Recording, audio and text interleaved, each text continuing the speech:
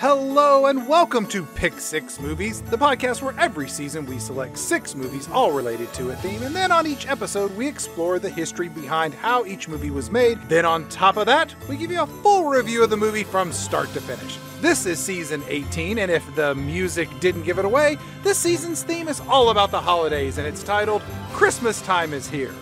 Well, it's sort of here. See, all the movies this season take place in and around Christmas. They're kind of Christmas adjacent, if you will. I'm Chad Cooper, and along with one of the holliest and jolliest of people I know, my lifelong friend Mr. Bo Ransdell, we're serving up movies that are technically Christmas-ish films, but not exactly what you would call festive film fare.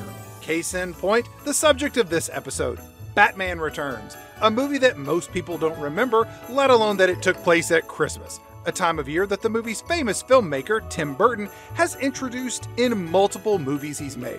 This is the second Batman movie directed by Tim Burton, and it features not only the Batman, but the Catwoman and the Penguin, and there's a Christopher Walken in a Winter Wonderland. Batman kills people as holiday shoppers rush home with their presents. There's enough graphic sex talk to make most parents question taking their kids to see this in theaters, and an elf man shows up to reheat his iconic Batman soundtrack to make the movie all the more enjoyable. Speaking of making things all the more enjoyable, let's get Bo in here to tell us how one of the most creative filmmakers of the last 30 years came to direct the first big screen adaptation of Batman and its inevitable sequel, Batman Returns.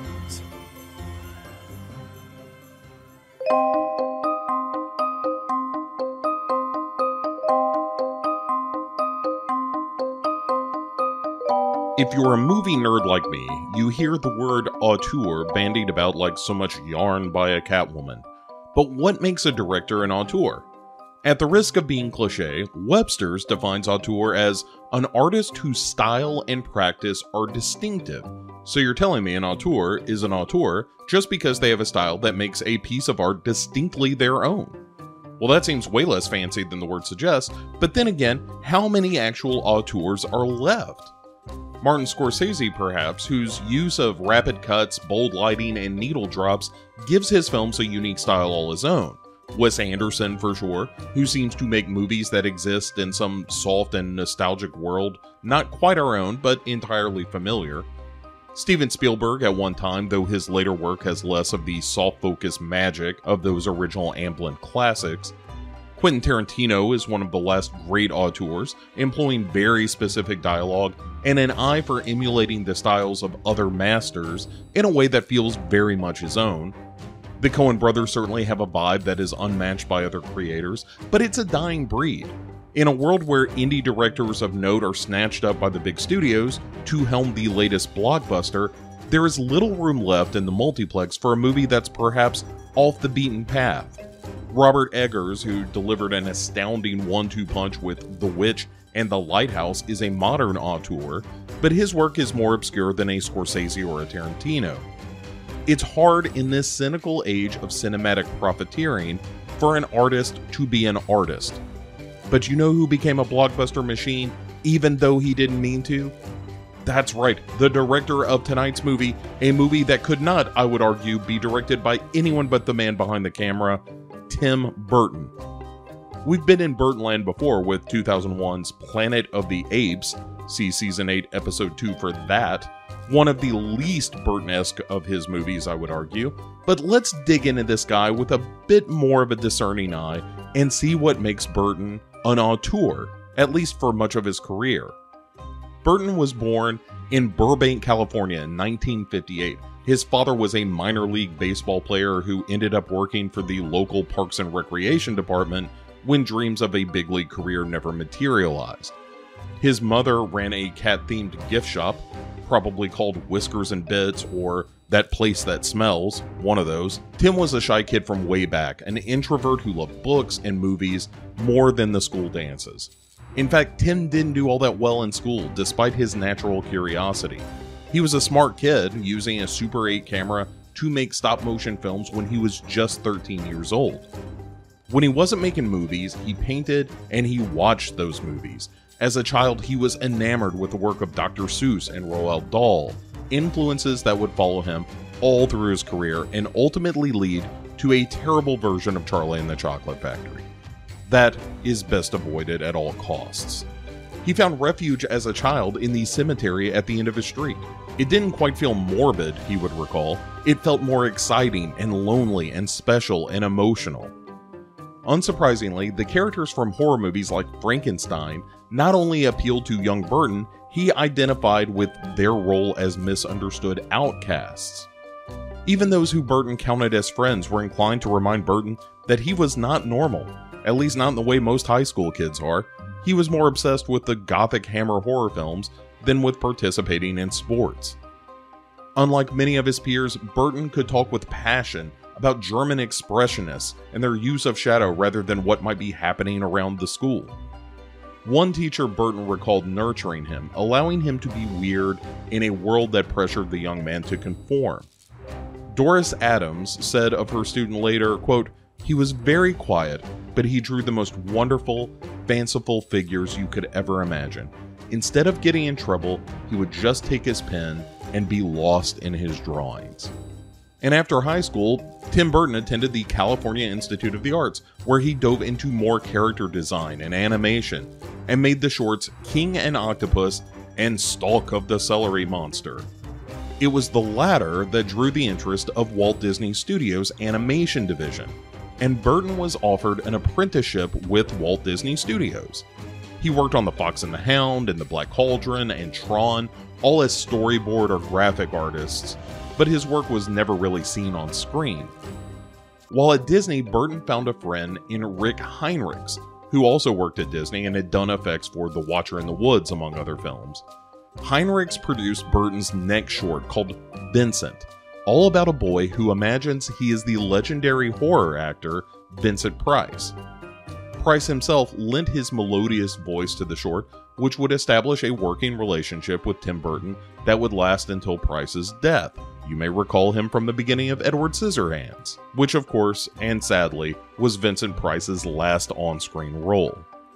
Burton did another short for Disney called Hansel and Gretel that employed an anime style in the retelling of the fairy tale that culminated in a kung fu fight. That short was ultimately shelved and is extraordinarily hard to come by. The following short was better received. Called Frankenweenie, this story of a boy who revived his dog after a car accident harkened back to Burton's stop-motion days of his youth and garnered voice talent from the likes of Shelley Duvall and Daniel Stern. Now, while a lot of people liked Frankenweenie, Disney took one look at the final product and promptly fired Tim Burton on the grounds that he had wasted studio time and money on a short that was way too dark and twisted for their intended audience. Spoil sports. While Disney might not have thought much of Burton at the time, another performer on the rise saw Frankenweenie and thought Tim Burton was just the guy to direct him in his new effort. Pee Wee Herman, aka Paul Reubens, was on the rise.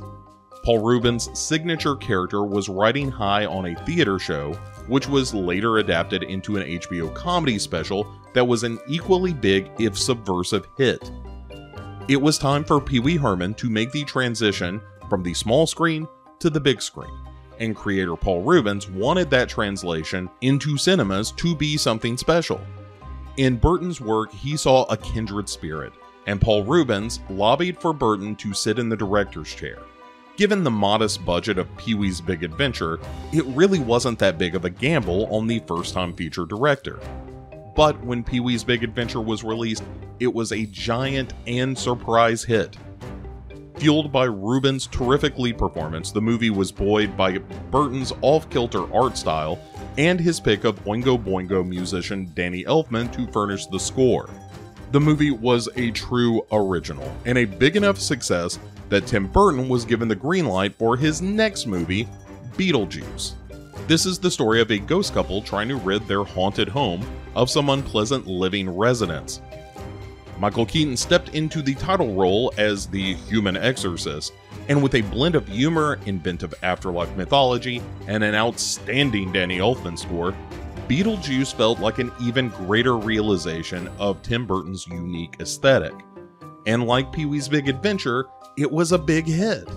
Studio executives at Warner Brothers were impressed by Tim Burton's ability to make a lot of money off of modestly priced films, and they were in the market to make an adaptation of Batman. Now, this would be Tim Burton's biggest budget yet, which meant way more studio involvement. Jon Peters and Peter Gruber were producing the movie and were obviously interested in making the most consumer-friendly product they could to get as many asses in the seats as possible. There hadn't been a big-screen Batman since Adam West, and those terrible Superman sequels had pretty much killed the superhero genre. But this was going to be decidedly less campy, trading on the wave of comic book obsession gripping the country. As we've discussed previously on Pick 6 Movies, comics came of age in the 80s and 90s, and mature work was being done across the medium. Borrowing heavily from the look and feel of Alan Moore's The Killing Joke graphic novel, Burton wanted to emphasize the gothic look and feel of Gotham City, and to offer up a Bruce Wayne who really was just a normal rich guy until he donned the suit. While Michael Keaton wasn't his first pick, we'll get to that later, Tim Burton loved Michael Keaton in the role, after dismissing the likes of Mel Gibson, Pierce Brosnan, and Bill Murray for this part. Warner Brothers got over 50,000 letters from fans saying that Michael Keaton was #NotMyBatman. In response, Warner Brothers was quick to release a teaser trailer showing Keaton acting decidedly non-comedic after roles in Mr. Mom and Gung Ho, and also showcased Jack Nicholson's Joker performance. That seemed to keep the nerds at bay long enough to build the hype for this movie, which continued to grow amidst the biggest marketing blitz in the history of modern cinema. And thus, Tim Burton's Batman was unleashed unto the world. It was one of those you had to be there cultural moments. Not only was it the biggest movie of that summer, it made superhero movies viable, something that hadn't been true for almost a decade. And it cemented Tim Burton as a filmmaking phenomenon. And how did he follow up this mega hit? Why, with a deeply personal film with Johnny Depp called Edward Scissorhands. The suburbia of Burton's childhood was filtered through his artistic prism and became a fable of isolation, loneliness, and the redemptive power of art. We'll dig into the follow-up to that, Batman Returns, in just a moment, but let's continue to follow this thread of filmmaking during the height of Burton's powers. After Batman Returns, which was not quite the hit the 1989 Batman had been, Burton told the tale of another outsider, the B-movie filmmaker Ed Wood. Johnny Depp returned to Burtonland to play the eternally optimistic director, and Martin Landau nabbed an Oscar for his portrayal of Bela Lugosi. Ed Wood is an astounding, funny, and moving film about the magic of movies and the possibilities they represent.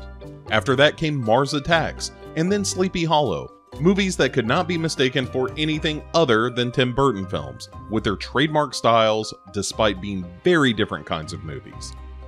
Then the aforementioned Planet of the Apes, and on the heels of that Big Fish, with Ewan McGregor and Albert Finney about family bonds and the magical power of a good story.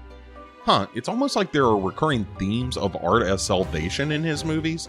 It's weird. After that came twin disappointments with Charlie and the Chocolate Factory and The Corpse Bride, the latter of which led Burton back to his stop-motion roots, but disappointed when compared to movies he'd produced, like The Nightmare Before Christmas and James and the Giant Peach, both of which left the directing up to the marvelous Henry Selick. Then came Sweeney Todd, which I would argue is the last of the great Burton films, with a vicious sense of humor and a terrific art style that reminded viewers of the best of Burton's gothic work.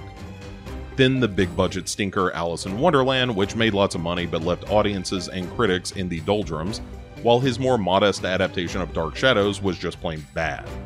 He remade his own Frankenweenie into a feature film, and then returned to the writers of Ed Wood for another mostly true tale of art fraud called Big Eyes, which was better received than most recent efforts. And then came Miss Peregrine's Home for Peculiar Children, a very Burton-esque tale of a school for oddly talented youngsters, and then Dumbo, another Disney adaptation that felt more mechanical than inspired. Now in his mid-60s, it's not unusual for a visionary director to have lost a step or two, but now and again he manages to create something only Tim Burton could make. Perhaps his upcoming imagining of the Addams Family character, Wednesday, a limited series on Netflix, will remind us why we all got so excited about Tim Burton in the first place. And there are rumors of a Beetlejuice sequel. That sounds less promising, but only time will tell. And so let's circle back to the subject of this episode, the much anticipated follow-up to Tim Burton's 1989 blockbuster, Batman. At first, Tim Burton wanted nothing to do with the sequel to his interpretation of Batman, stating only a truly interesting idea could woo him back into the director's chair. As happens with these types of films, a sequel was in development about the same time the opening weekend's box office returns were known, and a script was started by Sam Hamm, who penned the original Batman 1989 script.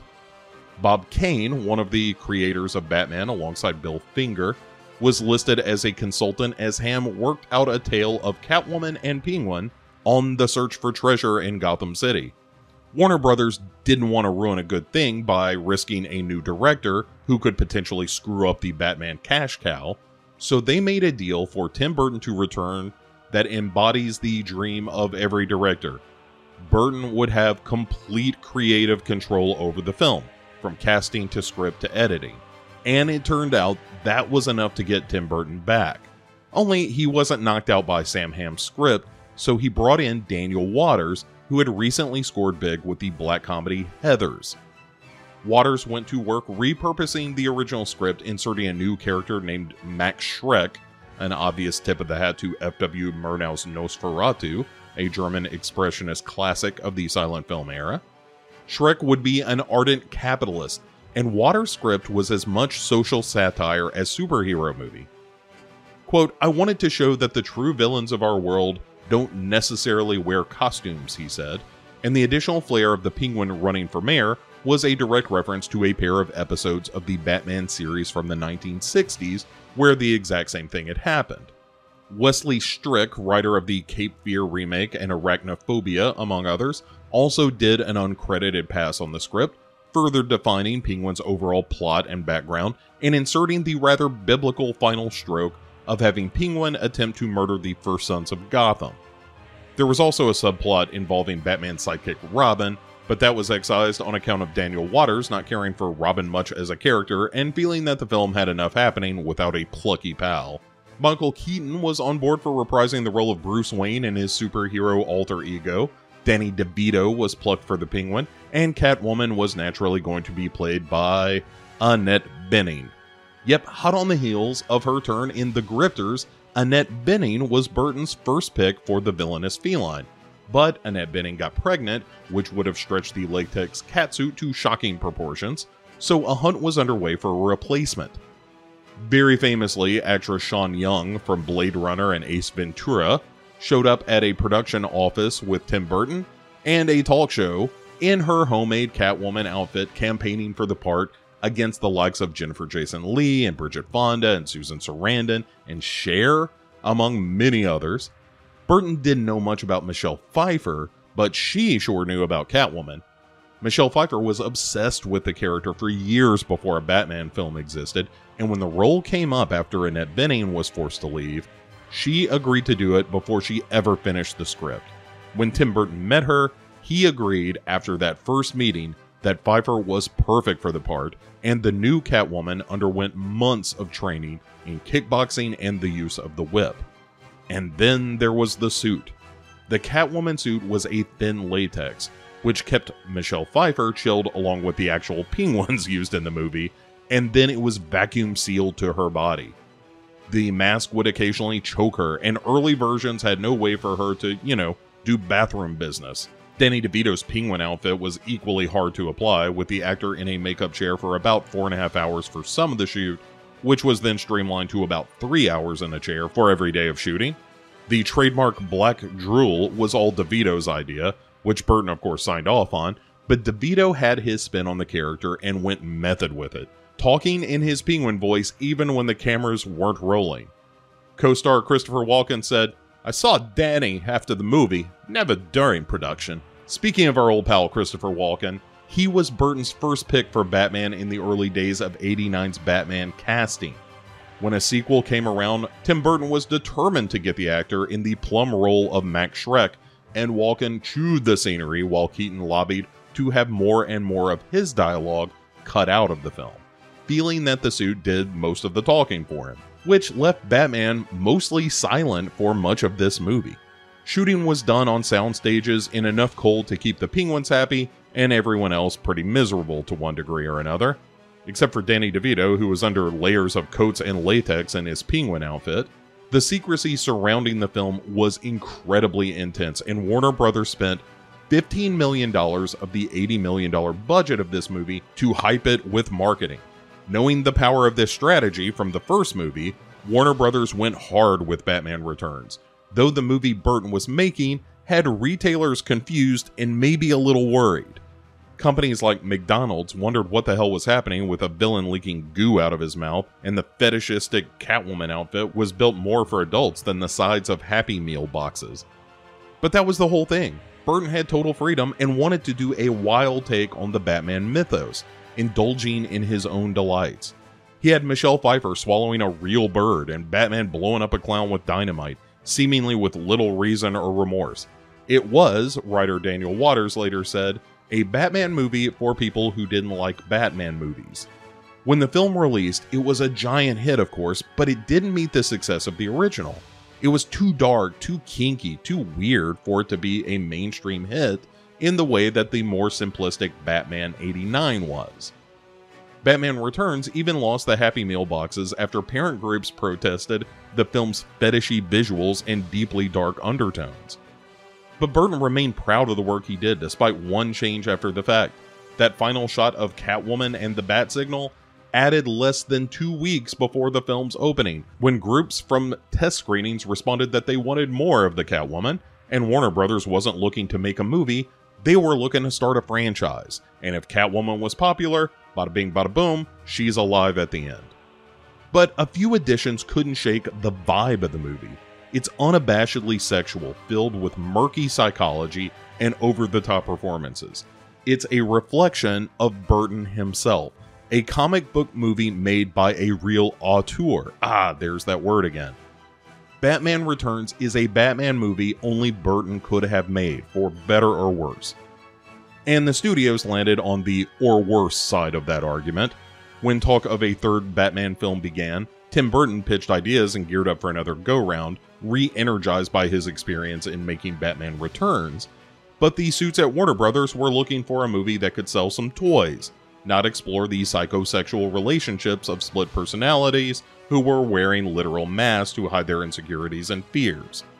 It was quickly clear in his meetings that the studio wanted someone other than Tim Burton to take over the franchise, and the less grim Joel Schumacher was tapped to lead the franchise in its campier, more kid-friendly direction, while Tim Burton was relegated to producer in name only. Keaton found the idea of doing these more audience-pleasing takes on the characters less interesting, so he bailed on the franchise too, paving the way for a series of Batmen to follow. And for all the backlash, critics found some life in the movie. Variety's Todd McCarthy said, quote, "The result is a seamless, utterly consistent universe full of nasty notions about societal deterioration, greed, and other base impulses." The movie's main writer, Daniel Waters, said of the movie in retrospect, quote, "What I like most about Batman Returns is what probably really rubs people the wrong way. It's a movie about messy, sexually warped adults who like to dress up not as immaculate icons." But what do we here at Pick 6 Movies make of this wintry walk down sexually warped lane? Well, let's get chatting here and dive deep into this Bat's Cave for a look at this bizarre entry in the superhero medium. Ladies and gentlemen, penguins and catwomen, it's 1992's Batman Returns.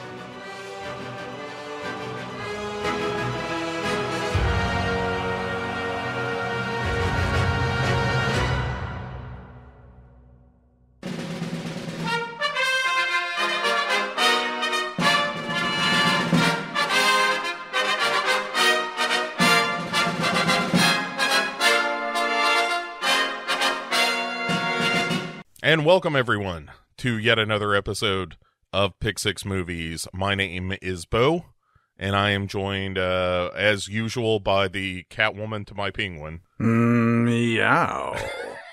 Whack, whack, whack. Is that how penguins sound? In this, they just ooze black shit out of their mouth and sound like this. We are, of course, here in the season 18, which we are calling Christmastime Is Here, and nothing says Christmas like sexed up Michelle Pfeiffer and a horny, deformed Danny DeVito.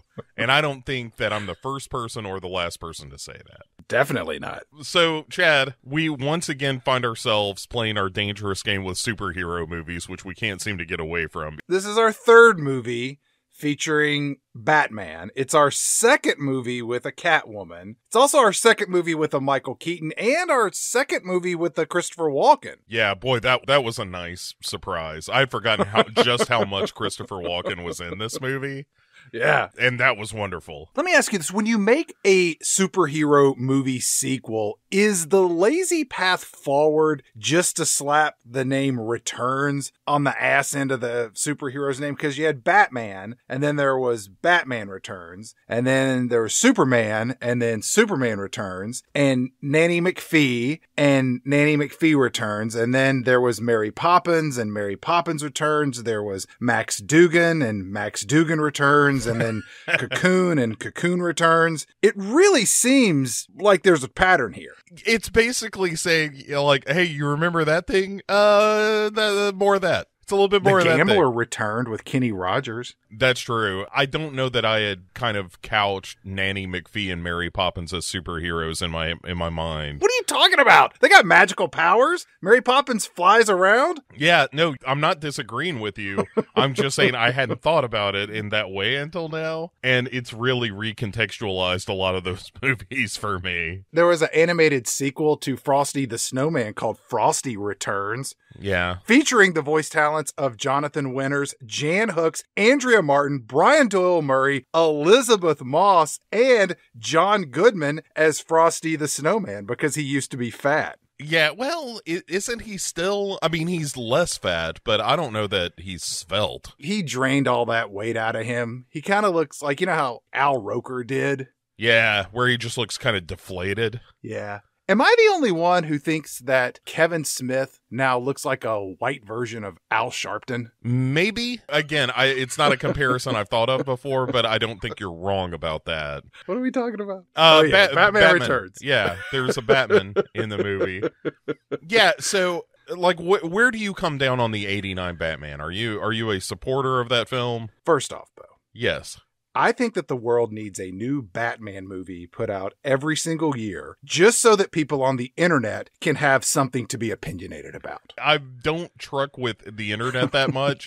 Do people get upset about these movies on the internet? That seems stupid. Anything related to anything is what people get upset about on the internet.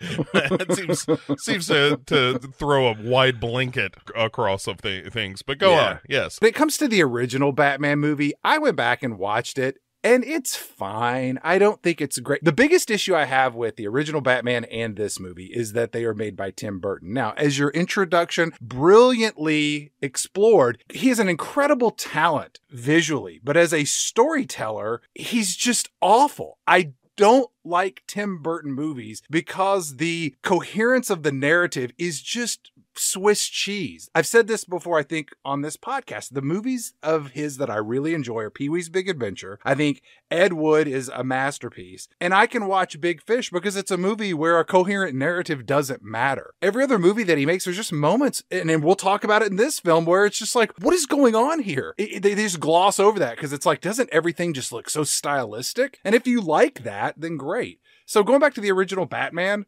yeah, it's kind of interesting and doing what I'm saying, but there's some weird plot holes in it that I'm like, I just confuse me. Yeah, I like everything in these movies, I think, until Batman shows up. I think that's my problem with both Batman and Batman Returns, is that I do not care about the superhero stuff, but I like just about everything else about it. And the fact that in Batman Returns, there isn't that much Batman is kind of a plus for me. Even though Batman shows up in this movie like it's a studio note. You know, like it's like, hey, the kids are coming for the Batman. You got to show them the Batman. It's like, all right. How about he shows up and beats up some clowns? Perfect. Maybe they should have put a question mark in the title, like Batman Returns?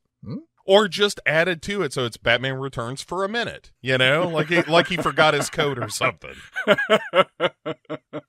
So let's kick this thing off. Our movie starts and we are outside the Cobblepot Mansion. And it feels very Charles Foster Kane-ish. And then we make our way inside the mansion where we find Mr. Cobblepot, as played by Paul Rubens, aka Pee Wee Herman. And he's dressed up like a snooty French maitre d', and he's smoking a cigarette out of a holder. And he's got this fake salt and pepper hair suitable for a high school stage production of On Golden Pond. Was this before or after the Troubles? 92. I feel like that's after. After. Yeah, so I feel like this is sort of Tim Burton being like, no, you can still be in movies, even if it's for just a minute and you can't say nothing.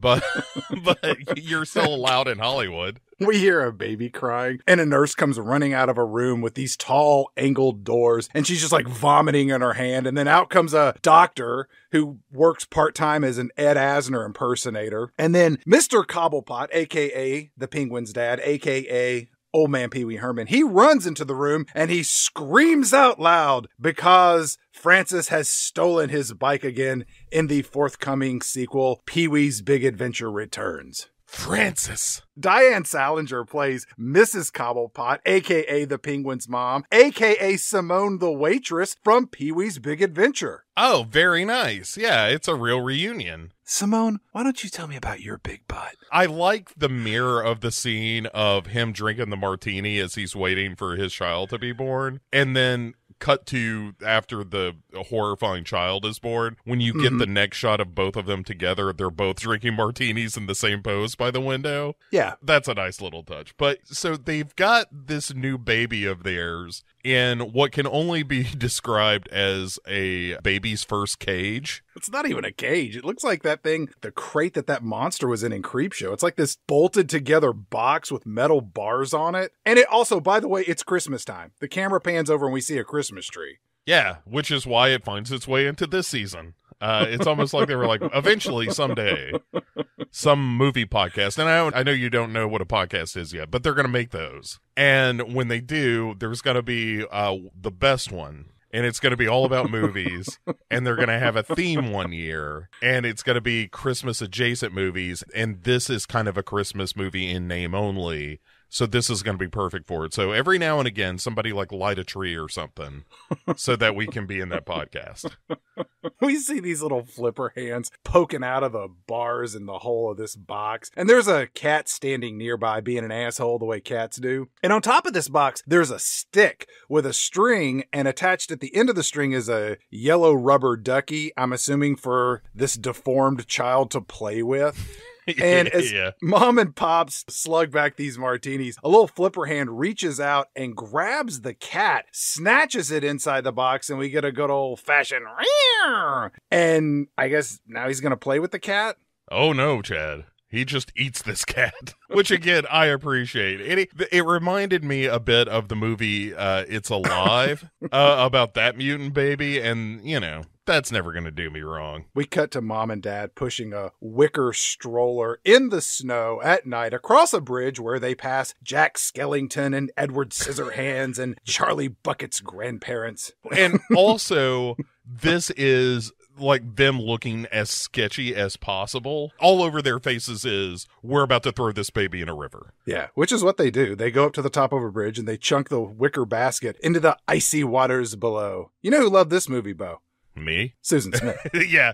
Well, I mean, that's how I've dealt with every child that I've, quote, had. And then we get Tim Burton's name. He gets top billing in the movie? Well, I mean, it's his movie. I guess, but come on, man. You put your name at the end.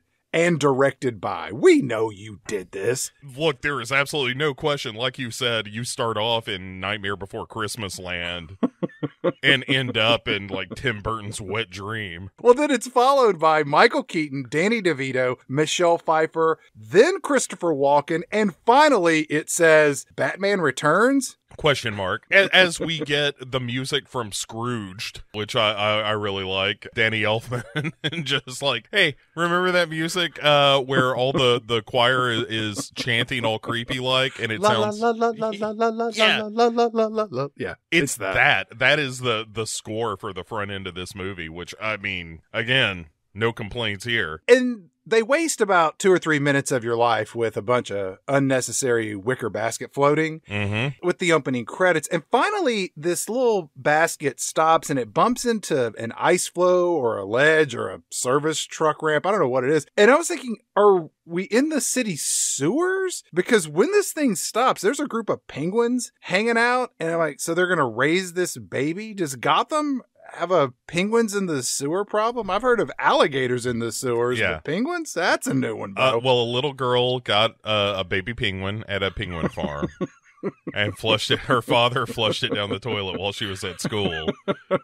And bada bing, bada boom, you got a sewer full of penguins. But yeah, the other explanation, and this is the legit explanation for this, by the way, is that they had the Gotham Zoo. And they had, like, you know, this Arctic world place that we'll see a model of in a minute. Right. But they had a penguin exhibit there. And when it came time to shut the zoo down, they were just like, how about we put them penguins in the sewers?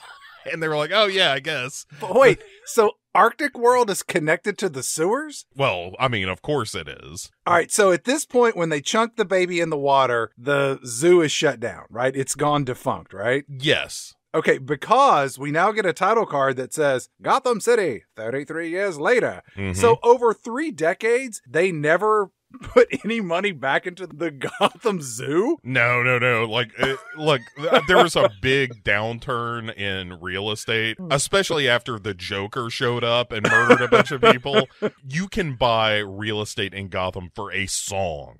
I guess so. Because there's about a 12% chance at any point that you're going to be the victim of supervillainy. All right, so we've flashed forward 33 years now, and it's winter, and it is also Christmas time again. And there's a newspaper barking out, extra, extra, grotesque penguin man sighting, read all about it. Disgusting fat man with flipper hands who's coming to get your children. Hide your wives, hide your kids, grab your copy of the latest edition of the Gotham Herald. Yeah, and Alfred, our faithful butler Alfred, is out buying Christmas presents. And that newsie is like, how about you, old man? You want to read a newspaper about crazy mutants in the sewers? And he's like, you know, I find that most of the trash that you're peddling is occasionally a diversion, but most of the time it's a waste of time. So, I'll take that as a no. Extra, extra. Who wants to read trash and diversions? The camera pans over, Bo, and we see the most embarrassingly attended Christmas tree lighting ceremony that I've ever had the misfortune to witness. This tree stands all stately and high in the air, but the number of people watching this is equal to a potential suicide jumper. Yeah. I mean, it's like 20 people. Right, but look, if you were a resident of Gotham City, and we're like, hey, we're going to get a bunch of people together in one place, I would be like, fuck no, I'm not going to that. That's the perfect place for a supervillain to strike. Were you not watching all the Joker stuff that happened 2 years ago? When they had the parade? You idiot! Right, it's like COVID now. Like, if you were like, hey, do you want to go to a Christmas tree light? I'd be like, no! That sounds like a vector for disease. This ice princess, who's this blonde-haired beauty queen, she comes out, and the mayor's there, and she drops her coat to reveal this silver and black Santa baby outfit. She hits the plunger, the tree lights up, about 8 or 10 people clap.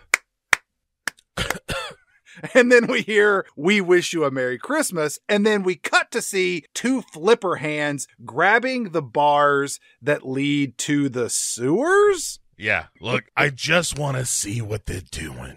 Alfred walks over and he steps over the sewer grate and the hands disappear. And then Alfred turns and looks back with this air of something is up. Because Alfred's the closest thing we have to a detective in this movie. It's certainly not Batman. No, despite the fact that the character originated from Detective Comics, the Batman in this movie is not what you would call a master detective. No. It takes a villain telling him in this movie, by the way, I'm a villain, for him to be like, wait a second, are you a villain? It's pretty good. But then let's go to really the star of the movie, Chad. We head inside this store called Shrek's. Donkey! Say something that almost sounds racist by today's social standards. Ugh. I thought Shrek's was a toy store at first. It's like a Macy's. It's kind of everything. Yeah, I guess. We head to the penthouse, and we see this giant rotating mascot head for this department store. It looks like Jack from Jack in the Box had a baby with Sonic the Hedgehog. Yeah, with a dash of Fritz the Cat. It's really unsettling. We head inside the penthouse boardroom where we meet the real star of our movie, Max Schreck, as played by Christopher Walken. And I'm just calling him Christopher Walken for the rest of this conversation. Sure. Max Schreck is a great name for the character. Again, it's a nod to one of the great silent films, and Max Schreck is a terrific actor, blah, blah, blah. But Christopher Walken is totally Christopher Walkening it up in this movie. Yeah. Which I love. In this movie, he kind of looks like that scientist that created the robot chicken. He's got this wild mane of silver hair. He looks like what I imagine Doc Brown looked like in the early 40s. It's very Doc Brown. Great Scott invented a car that travels back in time. It's wonderful. He is the villain of this movie up until Penguin shows up, essentially. I disagree. I think he's the villain in the whole movie. Well, until yes. he disappears and then kind of shows up. Anyway, we'll get to it. They're having a meeting where the mayor and a bunch of flunkies are sitting around a table discussing the Gotham power problem. And the thing is that Christopher Walken wants to build this giant new power plant. I almost feel vulgar in this Yuletide context to talk about building a power plant, but what are you going to do? Stop me? I don't think so. He has this great line. And again, this is just pure Christopher Walken. It's like, this is the undiluted Christopher Walken that you get direct from the distributor. Like, it hasn't been stomped on yet or anything, or there's no baby laxative in this Christopher Walken. It's just the good shit. Like, if you shot up with it, it would just kill you right away. I think his direction was just bigger, more of that. Whatever it is that you do that times 3. The whole deal is he wants to build this power plant, and the mayor's like, we've got a power surplus. Building a power plant sounds like the stupidest thing ever. And he's like, Mr. Mayor, I look out the window. I see all these Christmas lights flickering. Not enough power. Frankly, I cringe, Mr. Mayor. And you're like, oh, give me more of all of this. You say we don't need a power plant. What do you egghead scientists know? Gotham's growing, baby. It's on the move. Last year, Gotham grew 1%. It's not growth. That's just swelling. Everything he does in this movie is the best. All this time, Selena Kyle, a.k.a. Catwoman, as played by Michelle Pfeiffer, she's hunched over, walking around, filling up coffee cups of all the male power players in this room. Michelle Pfeiffer is a lot of fun in this movie. Hell, most of the actors and actresses in this movie are having fun because it is a comic book movie about a man dressed up like a bat doing battle with a weird little flipper hand guy and a woman in a leather S&M outfit cracking a whip to get people's attention. I mean, all of that sounds good on paper. The people that they cast in this movie are really good performers. Just, they give it 100%. There's just some flaws that I'll touch on later. Yeah. The mayor looks at Christopher Walken and says, look, Christopher Walken, if you want permits to build this power plant that we don't need, you're going to have to go through the usual channels. And Selena Kyle, a.k.a. Catwoman, she chimes in, I've got a question or suggestion, something. And all of the heads in this room swivel in her direction, which, let's be honest, Bo, it's a little unorthodox that none of the men in this boardroom aren't grabbing her ass or making kissy noises or encouraging her to twirl around to see what's under that skirt. Christopher Walken gives it his best because he says, sorry, we haven't properly housebroken Mrs. Kyle. She makes a hell of a cup of coffee. Well, someone had to break the misogynistic ice in the room, and who better to do that than Christopher Walken? Dude, this is secretly one of my favorite characters in this movie. In walks Christopher Walken's shitty kid Chip, who is low-key doing a Christopher Walken impression in this movie, which I really love. And he's like, hey, Dad, I'm here to be with you here on this holiday. And he's like, look, everyone, it's Chip. It's my kid. Let's break up this meeting. It's time to bring joy to the masses. And so all of these dudes head out for the Christmas tree lighting or whatever the fuck, leaving behind Michelle Pfeiffer, who is giving herself a real stupid. Why did you say suggestion instead of question? Oh, stupid. You're just the worst. She calls herself, you're a stupid corn dog.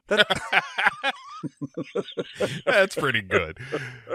Down on the streets, the mayor and Christopher Walken and Chip in tow, they're all mobbed by this mass of 15 to 16 people still lingering around the Christmas tree. And then down in the sewer, we see the shadow of a fat little man with an umbrella, or maybe it's a parasol, depends on the time of day and the weather conditions. Christopher Walken and the mayor, they walk through the crowd where they reenact a conversation between Rudy Giuliani and John Eastman, and Walken says, look, I've got enough employees at my company to demand a recall. That's not a threat. It's just simple numbers. Yeah, and the mayor, played by Michael McDonald, is like, you might have the numbers, but you don't have a candidate and you don't have an issue to force a recall. So up your butt with details. The mayor takes the stage to give his big Christmas address, right? Merry Christmas. Here's Christopher Walken. Yeah, and Christopher Walken... Dude, he starts tossing out packages like he's Trump distributing paper towels to hurricane victims. It's great. And so he climbs behind this podium, and he's about to give a speech, and he reaches into his pocket and realizes the speech is not there, just as upstairs, Michelle Pfeiffer is going through this checklist of like, did I remember everything? Let's see. I got the coffee made, and then I wore something that could degrade me, and then I said something stupid, then I cleaned up the coffee. Yeah. And then she's like, oh my God, the speech. While all of this is going on, it's happening in front of a wall that has all of these Photoshop pictures of Christopher Walken with celebrities. Among them are included Christopher Walken with Sammy Davis Jr., Arnold Schwarzenegger, and Elvis. I couldn't identify the other ones, but I'm sure that there's some real humdingers in there. Yeah, I think one is like Che Guevara. Adolf Hitler, based on some of his comments later in the movie. Yeah, some, Goebbels, yeah. And so Christopher Walken is now forced to improvise. And the way he does so, the mayor has introduced him as like Gotham's own Santa Claus. So what he says, again, turning the Christopher Walken to 13 in this movie, he goes, Santa Claus, afraid not. I'm just a poor schmo who got lucky. I only wish I could hand out more than expensive baubles. I wish I could hand out world peace in a big bow. He does tell his son, Chip, when I get back upstairs, remind me to take out the fact that I forgot my speech on that no-name secretary. Sure, Dad. Then we get a cutaway to the penguin in the sewers, and he goes, oh, but you can. Oh, but you will. Yeah, this is going to be good. Then this giant present starts wheeling out from one of the alleyways, and the mayor's like, that's a pretty good trick, Christopher Walken. He's like, that one's not mine. I've said that to a number of women over the years, not mine. Then this package explodes with a bunch of clowns and guys on motorcycles with big bobble skull masks on. They're fire breathers, stilt walkers. Mr. Vargas from Fast Times at Ridgemont High shows up with a monkey and an organ grinder. Well, it's a Gatling gun posing as an organ grinder. It's total chaos, Bo. A big muscle man picks up a sled and beats a street Santa with it. Yeah, it's pretty good. Yeah. Selena Kyle comes running downstairs and sees all the chaos. She gets scared and she tosses the speech into the air, which who cares at this point? Cops show up finally, and in the patrol car is Commissioner Gordon, as played by Pat Hingle. Welcome back to the show, Mr. Hingle. We haven't seen him since we left the Dixie Boy truck stop in Maximum Overdrive, Season 9, Episode 5 of this very podcast. Commissioner Gordon, not wanting to incur any lawsuits due to negligent police work and law enforcement, he says, "What are you doing? Fire up the bat signal!" Clearly, we can't handle this level of police work. Let's get our resident superhero involved. We cut to Wayne Manor, where we see Michael Keaton brooding in his house all alone with the lights off. And then the bat signal hits the clouds, but then some sort of series of atmospheric reflection causes it to hit another mirror that bounces off a wall and makes its way into his house and blasts him in the face. Because I didn't think about it till watching this movie. It was like, unless Batman's outside looking up in the air, using the bat signal does not seem an effective way to get his attention. I mean, just call him on the phone. What if he's taking his shit? You know? Right. Can't interrupt the bat poop. It's a very stylized shot of him standing up with the bat signal lit up behind him. And it's a great shot for the stills, but also in the context of the movie, it's like, well, you would never be able to get any sleep because Commissioner Gordon is pretty quick to turn this thing on. Like, he doesn't even try to stop what's going on. No! In Gotham City. They show up, he's like, get Batman. I'm not getting my hands dirty in this. My wife has dinner on the table. I'm going to go to that. Call Batman. He'll deal with all this. It's a real Chief Wiggum type of approach to maintaining peace in this city. Yeah.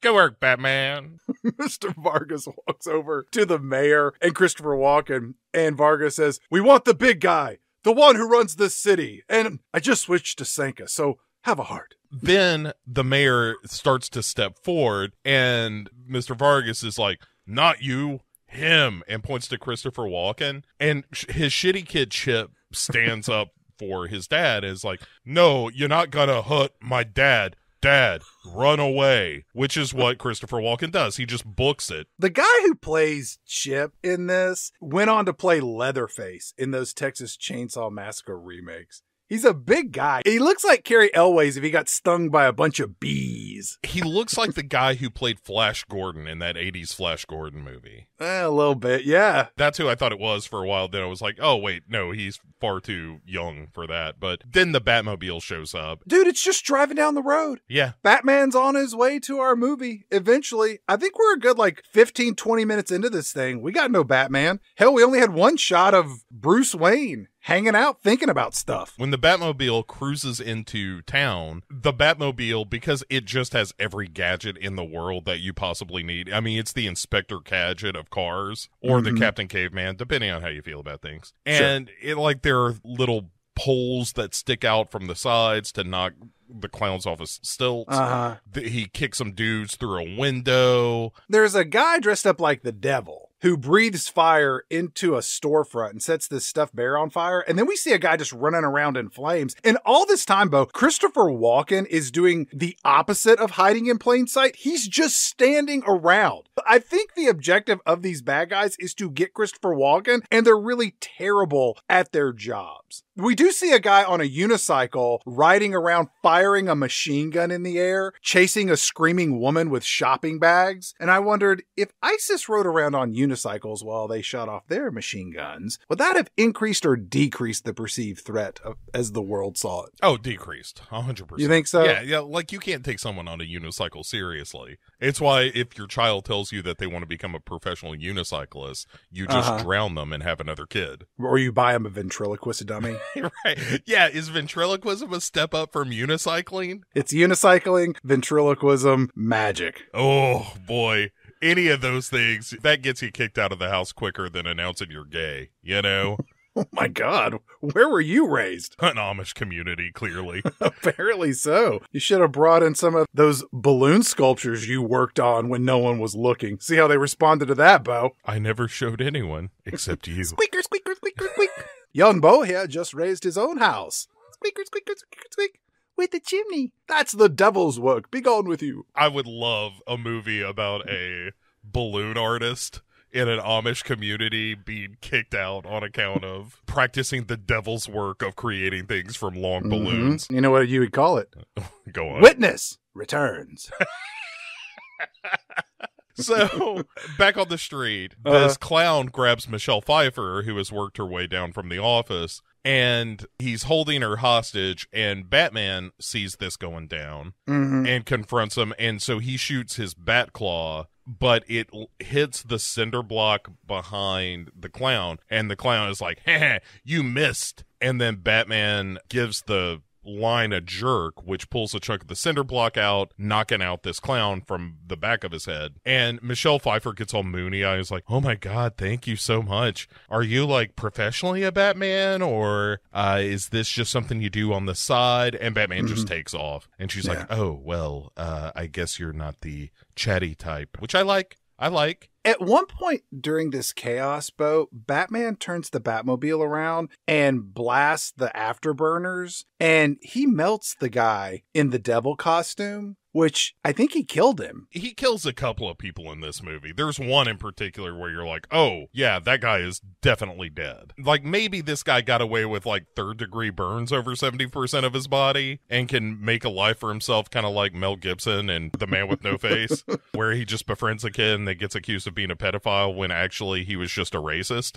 Those were the days. That's a quick history of Mel Gibson's career. The fact that he is still allowed in movies blows my mind. I like that during this whole scene where Batman shows up to save the day, the majority of his heroic acts involves him pushing buttons and flipping switches. Seeing him fight in this Batsuit is one of the least interesting things that happens in any of the Batman movies that he's in, or all two of them. But yeah, it's just him occasionally punching somebody, but mostly it's just him using gadgets, which I kind of prefer, because that's at least more interesting than him awkwardly moving in this suit that allows him to tilt his head in a 5-degree angle one way or another. After Batman clocks this guy in the head with the cinder block and he gets into the Batmobile and drives off, all of the chaos has just stopped, Bo. He essentially knocked over 2 stilt walkers. He melted the guy in the devil costume. He clotheslined a couple of dudes on motorcycles with different extensions on the Batmobile. And he knocked out this one clown, and that's it. Yeah. We're done and done. Everybody takes off. Selena Kyle does reach down and grab the taser that the clown was gonna,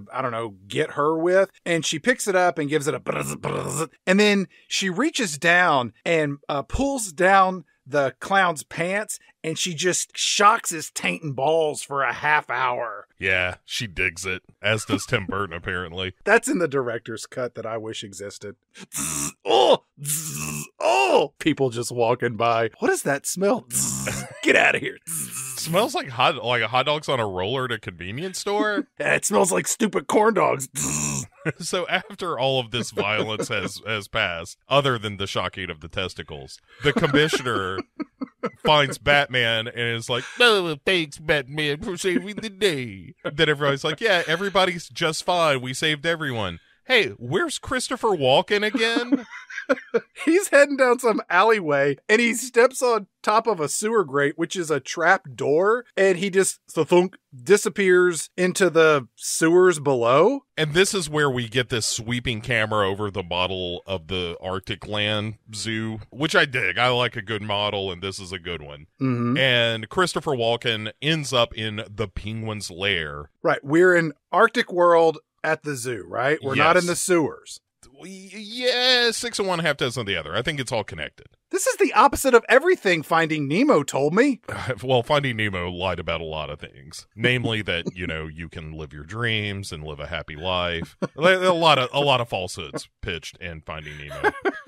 But Christopher Walken is at this dinner table of freaks with all of them huddled around the end of the table. He's on the other end. There are a bunch of penguins wandering around. It's a bunch of the circus folk that didn't end up getting clotheslined by Batman. Or burned alive. There's a fat clown, and there's a skinny clown there. The skinny clown in this movie is played by Doug Jones, who was the amphibian man in The Shape of Water, which was a movie about a mute female janitor that has sex with a fish monster. That's a good movie. And he's also the amphibian man in the Hellboy movies. And he's probably played amphibian men in other films and television as well. Doug Jones is secretly in every movie you've ever seen. I thought you were going to say he's secretly an amphibian man. No, well, that's true too. But he's such a thin guy, but he's also a pretty good actor. So if you need to pile a bunch of makeup on somebody and have them give a performance, it's Doug Jones that you get. Quick side note on where we are in this movie with all these penguins running around.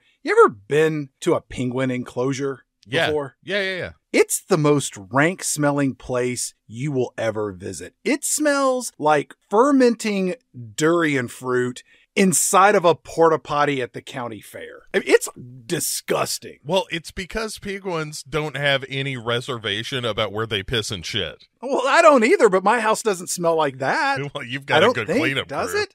I don't know yet. I haven't been to the new one. I can tell you how the old one smelled. Kind of like penguins. Well, they condemned the old one. They made me leave. I think that might be a clue. On an upside, TLC called me and offered me a series. Oh, that is nice. That means either your house is a disaster or haunted. One of the two. They told me if I could hit 600 LBs, they would sign me for 3 seasons. Oh, that is good. Tell them to give me a ring. They said if I married a little person, they'd make it 4. TLC is just essentially the freak show of television networks. Yeah, it's one step down from the History Channel, which ain't real good, and neither of them are about history or learning at this point. Which is how they began. They began with noble intentions. But then nobody wanted to watch that shit. Right, nobody wants to improve themselves, Chad. What they want to do is they want to watch a freak show. Well, the way they improve themselves is by making themselves feel better by looking at people that they perceive as being worse off than they are. Yeah, watching those like My 600-Pound Life shows are just like, yep, I can still get out of bed. I got one over on that son of a bitch. I can mostly wipe myself without a stick. Look at this loser. I can wash myself with this here rag on a stick. Walken wakes up and he sees this band of misfits. He looks over and we are now formally introduced to the Penguin, as played by Danny DeVito. And the Penguin says, "Hey, how you doing? I'm the Penguin. And this is all a bad dream. You're really at home, slowly dying from all the carcinogens that you spew into the atmosphere so you can make money." And I was like, wait a minute. I thought Max Schreck, a.k.a. Christopher Walken, ran a successful line of department stores with a wide array of fashion for both the woman on the go and the man about town. But he somehow produces toxic waste? He's got his finger in a lot of pies. But I like when the Penguin introduces himself, you get the first look at him. He says, "I believe the word you're looking for is which is a kind of a fun moment with him. Is he an environmentalist or a naturalist? I thought that was Poison Ivy's angle. No, he is not. He is just using this as black because he says, "You and me, we're the same. We're both monsters, but you're well respected." And Christopher Walken's response is, "Hey, that monster, that's a bum rap. Tough, sure. Shrewd, okay. But monster?" Then the Penguin pulls out like this hypno umbrella and starts spinning it. And Christopher Walken says, "Is that supposed to put me in some kind of trance?" And he's like, "Nah, it's just got to give you a splitting headache." And then fires a blank from the end. Yep. Like he's got this whole arrangement of umbrellas that do special shit, including guns and swords and all kinds of stuff. One's a flamethrower. Yeah. How come you can't buy something like that? And I know you can't because I looked it up online. You can buy an umbrella with the retractable blade, but you cannot buy one that shoots fire yet. Well, it's like, why can't you buy an automatic weapon? Well, that's illegal. But you can buy a semi-automatic weapon, and there are plenty of do-it-yourself videos on YouTube to show you how, well, if you just file this thing down, bada bing, bada boom, you got yourself an automatic weapon. You think there's a video on YouTube of how to turn an umbrella into a flamethrower? Are you not subscribed to my channel? It's nothing but how to turn other stuff into flamethrowers. Wait, you're Flamebow? That's me. I'm Flamebow. Holy shit! Yeah. Like you want to turn an apple into a flamethrower. You want to turn an umbrella into a flamethrower. You know, the one I liked most was when you turned a flamethrower into a flamethrower. That was genius. Yeah, that one was tough because on the surface, it seems like a lot of your work is done for you, but really you can make it way more destructive. So the Penguin says he wants to be reintroduced to society. Look, I didn't go through all this trouble of sending clowns and tightrope walkers and carnies and a poodle lady and a poodle dog into the snow-covered streets just to bring you down an alleyway and have you go down a trap door to end up here in the city zoo just to kill you, Christopher Walken. I got a plan. I want to emerge. And with your help and your know-how and your savvy, I want to be recognized by my family and find my parents and learn my human name. And Christopher Walken wisely says, "Why on earth would I help you?" I got a bunch of toxic waste from your clean textile plants, and I got all these documents that show you own half the fire traps in Gotham, and here's the arm of your dead partner. Need I go on? The way he phrases this, the Penguin says, "You flush it, I flaunt it."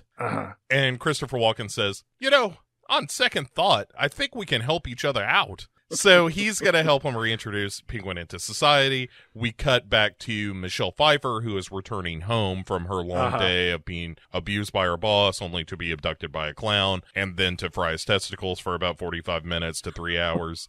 She starts off with a, "Honey, I'm home." Oh, right. There's no one here. And you just do this tour of her sad life where she plays some messages on the answering machine from her mom about, like, why haven't you called me back? And her boyfriend calls up and cancels a vacation plan or something. He doesn't cancel the vacation. He just says he's going alone. Oh. And so she's left by her boyfriend. Her mom's being a real pain in the tuchus. There's a message promoting Gotham Lady perfume on her machine, which I thought that was going to go somewhere. It doesn't. And then lastly, there's a message that says, "Hey, Selena, unless you remembered the Bruce Wayne files, you have to come back to the office earlier." And one other detail that we skipped, when she comes inside, she goes over and the window to her apartment is open, even though it's winter, and a cat jumps in, and then she pours the cat some milk, much to Beau's disapproval. It's not good for cats. If you're giving your cat milk, you're making a mistake. I had somebody one time get all high and mighty about how humans are the only species that drink another animal's milk, repeatedly. Yeah, it's not wrong. I was like, you know what? Human beings are also the only species that drive cars and make pornography and, made the Olsen twins famous. Humans do a lot of stupid shit. What's your point? Our evolved brains have led us to a number of self-destructive behaviors, yes. And milk is good. I like milk. I like milk too. Like, I know it's bad for you. You're actually not supposed to drink a lot of milk. Says who? It says science. Science has come in. What do they know? Yeah, bunch of eggheads. There's also a neon sign in Michelle Pfeiffer's bedroom that says "Hello there." That's odd, isn't it? It's very strange, but it leads to a great shot later. And that's why you have it there. Did you make quotation marks around the word great when you said that? No, I like it. But yeah, so she's got to go back to the office, which she does. Christopher Walken shows back up from his sewer adventure and finds Michelle Pfeiffer going through a bunch of cabinets. And he's like, "What are you doing?" And she's like, "Well, I was putting together the notes for your meeting with Bruce Wayne that's going to happen in a few minutes in this movie. And I also got into your protected files." And he's like, "Protected files? How'd you do that?" She says, "Well, I guess that your password was Geraldo, the name of your stuffed chihuahua that you've got on this filing cabinet," which isn't creepy at all. I also noticed that the power plant you're proposing is more of a capacitor, which means it's just going to suck all the power of Gotham into it. And Christopher Walken's like, "Hey, let me ask you a question. What did curiosity do to the cat?" Michelle Pfeiffer says, "This can all just be our secret.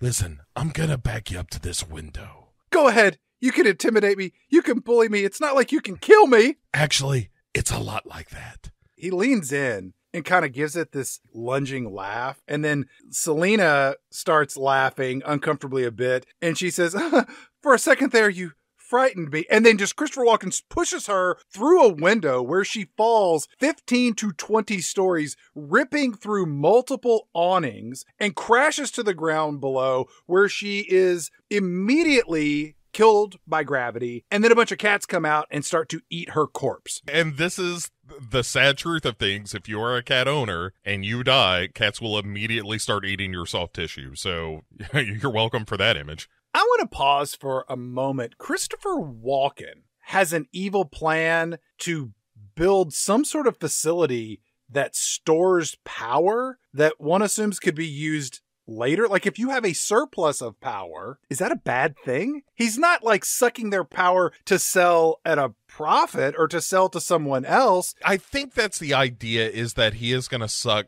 the power from the Gotham power plant and resell it to them, although... But they don't say that. Yeah, I know. This is why I don't like Tim Burton movies. Give your villain just have him say that. "I'm going to steal the power and resell it at a profit and fuck everybody over." And Tim Burton just doesn't give a shit about that. "I'm building a legacy for my son, Shep. He's not the brightest bulb on the Christmas tree." Have you heard how he talks? It's all wrong. It's ridiculous. He's always putting these pregnant pauses in his speech. So after these cats start to eat her fingers and ears and nose, she pops an eye open and she is alive once more. And I don't think she's ever actually dead the way that the Halle Berry Catwoman was. But it's very similar to that, where she's just mostly dead. Is that Catwoman's origin story? I don't know anything about Catwoman other than what I watched from this movie and that Halle Berry thing we watched a few seasons ago. But I always thought she was just a cat burglar. And yeah. She could beat people up and do backflips and stuff. Like, she doesn't have superpowers. She's not a zombie like she is in this movie. Like, I haven't read the old school Detective Comics origins of Catwoman, but in all the modern comics, then yes, exactly. Catwoman is a burglar who tends to steal from the wealthy and uses that money to help her and her friends. The movie cuts back to her apartment, and we get a redo of the scene we just saw where she returns home from her apartment, but this time she's in a catatonic, pun intended, state. And she says, "Honey, I'm home. Oh, I forgot, I'm not married." And she pours Cat for the milk, much to Beau's disapproval, and then she guzzles the carton of milk. She hits the answering machine again. Now, keep in mind, this is like, what, a few hours since the previous time she hit the answering machine? And there's a whole nother slew of messages from her mom. She should call her mom. Something might be going on, like somebody might be sick or dead or in the hospital. Yeah, she doesn't care about that. She's very distanced from her family. Her mother is probably one of those crazy moms that gets juiced up on tequila and just calls you later. Yeah. Hey, you think you're better than me because you got a job? How come you dropped out of college? I just want an answer. Whatever the answer is, I'll accept it. I just want to know why. Be nice to get a call on my birthday. Son of for once in a while. Bitch. There's a final message that is another ad for Lady Gotham perfume. And this one has a tagline that says, "One whiff of this and your boss will ask you to stay late and fuck him." And that just pushes Selena Kyle over the edge. And she just goes full no wire hangers and starts smashing her apartment up. Crams all her stuffed animals down the garbage disposal. I don't know. She grabs an iron skillet and starts smashing the walls, Yeah. which looked like fun to me. When the people show up to throw me out of this house because of the smell, I'm going to smash things up with an iron skillet before they drag me out. And it's kind of a nice touch where you see Michelle Pfeiffer basically destroying objects of innocence and using the traditional female, like you associate a woman being in the kitchen with the iron skillet and so forth. And she is using that as a cudgel to bust up her apartment. And so there's this idea of like the death of innocence and traditional female roles and that kind of thing. And every wall is painted pink, and she starts spray painting them black. Yeah. And she spray paints like the inside of a dollhouse. Yeah, it's a real death of innocence kind of moment. And she's becoming a woman. Not just a woman, Chad, a cat woman. Because she grabs this latex coat that she has. I think it's just a raincoat. And starts cutting it up and restitching it together. And she also, as she's walking into the bedroom, she smashes the neon sign, but we don't get a clear look at that until we see her kind of stitching the Catwoman costume together. She knocks out the O in hello, and she knocks out the T in there. Yeah, so it says hell here. That's kind of like typing 80085 on a calculator and showing it to your buddies for a laugh. There is also a shot of her prior to her actually putting on the costume where she is all like manic and her hair's kind of frizzed out and stuff. And it's just like Tim Burton said to himself, how much like Helena Bonham Carter can I make Michelle Pfeiffer look? Yeah. Because she does in a lot of this movie. It's no wonder that when he met Helena Bonham Carter, he was like, we are going to get married.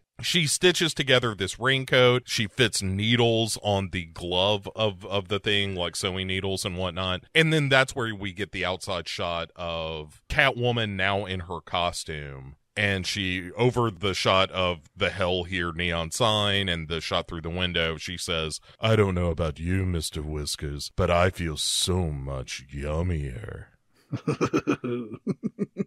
If you were a young boy watching this movie, you had a coming of age in this moment. I think I just became a man.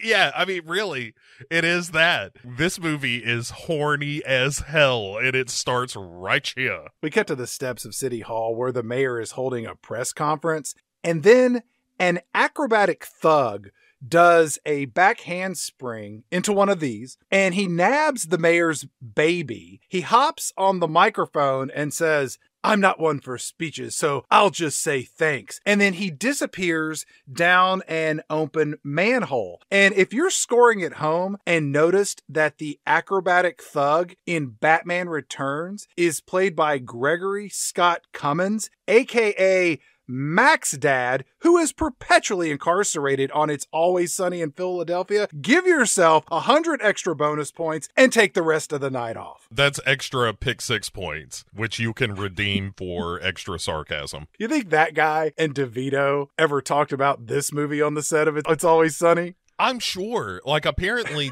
I didn't put this in the introduction, but apparently DeVito has a sketch of the penguin that he carries with him in his wallet. Well, that's not weird. Look, DeVito is a deeply weird dude. Let's just be honest about it. Like, he's amazing. I love Danny DeVito, but Danny DeVito is a deeply weird dude. I don't know that I want to scratch the surface too deeply on that. Yeah, I know. The story of him just being always in character on the set, like, what a horrifying co-star to be around. And by the way, that kind of bullshit, that Daniel Day-Lewis and Jim Carrey in Man on the Moon, just cut that shit out. Yeah, how about we all just work as a team on this set and not be a weirdo prima donna? Right, you're fucking pretending to be this person, and then they say cut, and then you're just normal. Yeah. You know what? I need to get on the internet and see if somebody will have thoughts on this. This whole bullshit about like people that play the Joker and how that character gets in your head and fucks with you. Like, give me a goddamn break. I don't disagree with any of that. I think that if you descend into a level of, oh, this part is driving me crazy, it's like, well, then you need a therapist. Like, that's not how this is supposed to work. Literally for hundreds of years, people played villains in theatrical productions and seem to walk away from it just fine. Yeah. Like Heath Ledger, his portrayal of the Joker sent him down a dark path. Like, he was just a drug addict and he OD'd. It's a shame. He's an amazing actor and that performance as the Joker is incredible, but prescription medicine is what got him. It's not because he was so dark and played the Joker. He was addicted to pills because pills are great. Sure, they can kill you, but they're great. Yeah. But you're probably going to die. Right. Turns out we're all going to die. Also, Heath Ledger died at the right time for that legend to exist. You know, It's like when Kurt Cobain died or when Jimi Hendrix died or any number of other famous people that died kind of at the peak of their popularity where they just become icons at that point because you never got to see him old and fat and you never saw Heath Ledger doing Daddy Daycare 7 because his popularity had waned. It's just,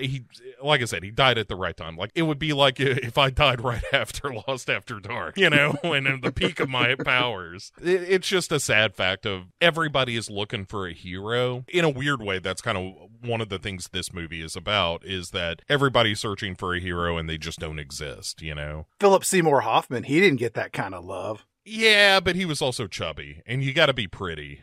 You think that actor Jesse Plemons is looking to step into Philip Seymour Hoffman's shoes? Because he got all fat. He's in that Jungle Cruise as the bad guy. Yeah, he's good, though. He's got the chop. I know. Oh, you know what he should do? He should star in the Philip Seymour Hoffman movie called Hoffman Returns. I just want to see the adaptation of the scene from Magnolia where he's calling to order all the porn mags. Oh, you do have that? Okay. Well, what about? I want to see him recreate those iconic moments from Twister where he's talking about the suck zone. Oh, yeah, that would be good. Or the iconic scenes from Sin of a Woman where he just awkwardly is dropping a dime on all of his friends. But he's not a rat. Let's get back to this. Oh, right. So Mac's dad steals the baby, goes down the manhole, and then the media is there and they all peek into the manhole and they hear down below Mac's dad say, "Wait, it's the hideous penguin man. Here, take the baby. Don't hurt me." And then the penguin emerges up from the manhole with the baby in his arms. And the mayor's so grateful. And then Christopher Walken shows up to help hold this impromptu kidnapping turned return of the penguin as a model citizen who stops children from being abducted. Yes. It hands the baby back over to the mayor, and Christopher Walken takes some pictures with him. So it's a real, hey, this guy is, despite all of his terrible features, is an unlikely hero. We do cut to Wayne Manor for a moment, where we're about 40 minutes into our movie, and we're getting our second appearance of Bruce Wayne, aka Batman, who, to the best of my knowledge, has not spoken one word of dialogue in this movie yet. Yeah, that's And he's true. watching all this on TV, because that's where Batman gets most of his information, television. And I think based on his socioeconomic level and his proclivity of vigilante street violence, he's watching a lot of Fox News. Hey, Alfred, did you hear about this, that the vaccine has microchips? They're all tracking us. I'm going to blow up the vaccine factory, Alfred. Master Wayne, that sounds like a terrible idea. Also, Alfred, I don't know if you saw this, but Aaron Rodgers decided that he wasn't going to tell people he had COVID. Guy's a real hero, more than Batman ever will be. No, Master Wayne, he's a liar. He lied to people. You've really got to turn this off. Read a book. You know, Alfred, I've just decided I'm not going to get that Fauci ouchie. Master Wayne, I've already given it to you in your sleep. Well, I'm going to take a bath in some bleach then, Alfred. That reverses the effects of vaccines. Very good, Master Wayne. I'll blow you another bleach bath. Thank you, Alfred. Also, I hope this penguin guy finds out, who his parents are. I don't know if you heard about this, Alfred, but I have a thing with my parents. Yes, Master Wayne, we've talked about this multiple times today, as we've done every day for the last 35 years. Alfred, I'm really bothered by the fact that Biden stole this election. The election was certified, Master Wayne. Let me go pour that bleach bath for you. Just stay here and try not to harm yourself or others. Yeah, thanks, Alfred. I'm going to see what I can do to get to the bottom of this whole Dominion voting thing. And so outside the Hall of Records, reporters have gathered to watch the penguin on his hunt for his parents. Meanwhile, he is kind of secretly doing some under-the-table research we'll find out about later. And Christopher Walken addresses the crowd outside the Hall of Records, and all the reporters are shouting questions at him and whatnot. My favorite line in this, though, is he says, "Look, the penguin, he's a friend of the whole city. Also, give the Constitution a rest. It's Christmas." When somebody says, like, "Hey, freedom of the press, give the Constitution a rest." Come on. It's so good. You know who I think really liked this movie, Bo? Roger Stone. Yeah, sure. It's amazing he doesn't have like a full back tattoo of Max Shrek. I think there's a whole lot of Max Shrek in Roger Stone. The costumes, the throwing of the peace signs, the overthrowing of elections, which happens in this movie. Excuse me, the attempted overthrowing of elections, which happens in this movie. So we cut back to the Batcave where Bruce Wayne is doing a little Steve Jobs cosplay, and he's going over these microfiche files, and Alfred gives Bruce Wayne some soup, and he takes a bite and just spits it out and goes, "It's cold." And Alfred says, "It's vichyssoise, sir. It's supposed to be served cold." And Bruce Wayne looks at Alfred like Alfred is speaking Klingon. Like, he is so confused by the words coming out of his mouth. And I'm like, you're the world's greatest detective. You have an intellect unparalleled by any other man in the city of Gotham. And did I have to look up what vichyssoise was? Of course I did, Bo, but I'm not the world's greatest detective, am I? In comics, a lot of times, Batman is represented almost like Sherlock Holmes-like, where he has obscure knowledge that other people don't, especially when it comes to Gotham itself. And you would think, being sort of high-born, it's one of those things where you're like, he doesn't know what that is? Maybe that's supposed to humanize him some and make him less of a superhero? Why would you want to do that? Or just make him less of an aristocrat or something, but it doesn't make any sense. Bruce Wayne says, "Hey, Alfred, this old newspaper article says that a circus came to town years ago, and there was a fat man and a poodle lady. But listen, pay close attention to this part, Alfred. There was an aquatic bird boy. I think that might be the penguin, Alfred." Alfred says, "Well, does that make you feel better, sir, knowing that you've brought this poor, deformed man down a peg?" No. Makes me feel worse, actually, Alfred. I don't like feeling bad. Will you make me one of those baths again? Yes, sir. I'll put extra bleach in it this time. Thanks, Alfred. Also, I've been watching some of this news. I think I'm going to get some of those My Pillows. We have an account set up for pillows. Yes, we have a line of credit with the My Pillow guy. Good. He's making a lot of good points. So, very inconspicuously, end quote, the Batmobile just starts roaming the neighborhoods of Gotham. And then Alfred, who's catching up on some late-night ironing, pops up on closed-circuit Batmobile TV. "Master Wayne, are you trolling for prostitutes again? I told you I can arrange for female companionship anytime that you like." Batman says, "No, Alfred. I'm like Eddie Murphy and Hugh Grant. It's the thrill of possibly getting caught. Also, I think the penguin knows who his parents are. Also, when did we start calling him the penguin?" And there's something else. I'm looking at him inside the Hall of Records. He has no spatial awareness. You gotta be quiet, Alfred. Shh. If you talk too loud, he might look out the window and see me staring at him from this giant car parked right outside the window. From the most recognizable vehicle in at least Gotham, if not the United States. Alfred, if he sees me, ready the Oscar Mayer Wienermobile. I'll come back in that. Maybe a funny car, a nitro-burning funny car would be a little less conspicuous. Call the guy who owns that Bigfoot monster truck. No, wait, that might be too big. Alfred, get me the Munsters car.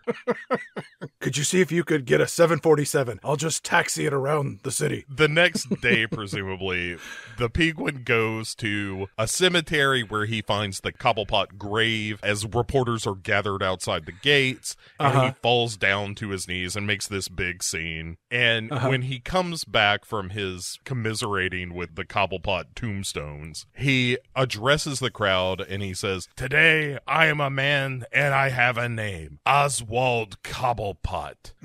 I was their number one son and they treated me like number two." Which is a line I really like coming out of Danny DeVito's mouth. Perhaps when I held my Tiffany rattle with a flipper instead of chubby fingers, they freaked the fuck out, and that's when they decided to kill me. Yeah, I like that he actually says they freaked, which is pretty funny. There's these random shots of people reading newspaper headlines that are all glowing about how the Penguin is a reformed man, and everybody's like, I like him now. Like, that's great too. We finally get a scene with Catwoman. Remember her? She's in this movie. We cut to an alleyway where we're greeted by an attempted rape of a woman by a common street thug, Bo. Catwoman shows up and says, I love it when a big, strong man's not afraid to show it with someone half his size. Be gentle. It's my first time. Meow. Crack, crack. And then this rapist approaches Catwoman, who is not only a zombie and a seamstress and, part-time Mae West impersonator. She apparently also got, a bunch of crouching tiger, hidden dragon, kung fu skills when those cats nibbled on her fingers and her nose. That's right. Yeah, she becomes a complete badass at this point. Kicks the shit out of this guy, scratches him up real good, and he runs off. Whoa, Catwoman. The lady who was almost raped says, "Hey, thanks a lot, weirdo." And then Catwoman facepalms this woman to the wall and says, "You make it so easy, don't you? Waiting for some Batman to save you. I'm Catwoman. Hear me roar, meow." And then she backhand springs like she's Mac's dad getting ready to go steal a baby. So Michael Keaton shows up at Christopher Walken's office for this meeting that was alluded to earlier.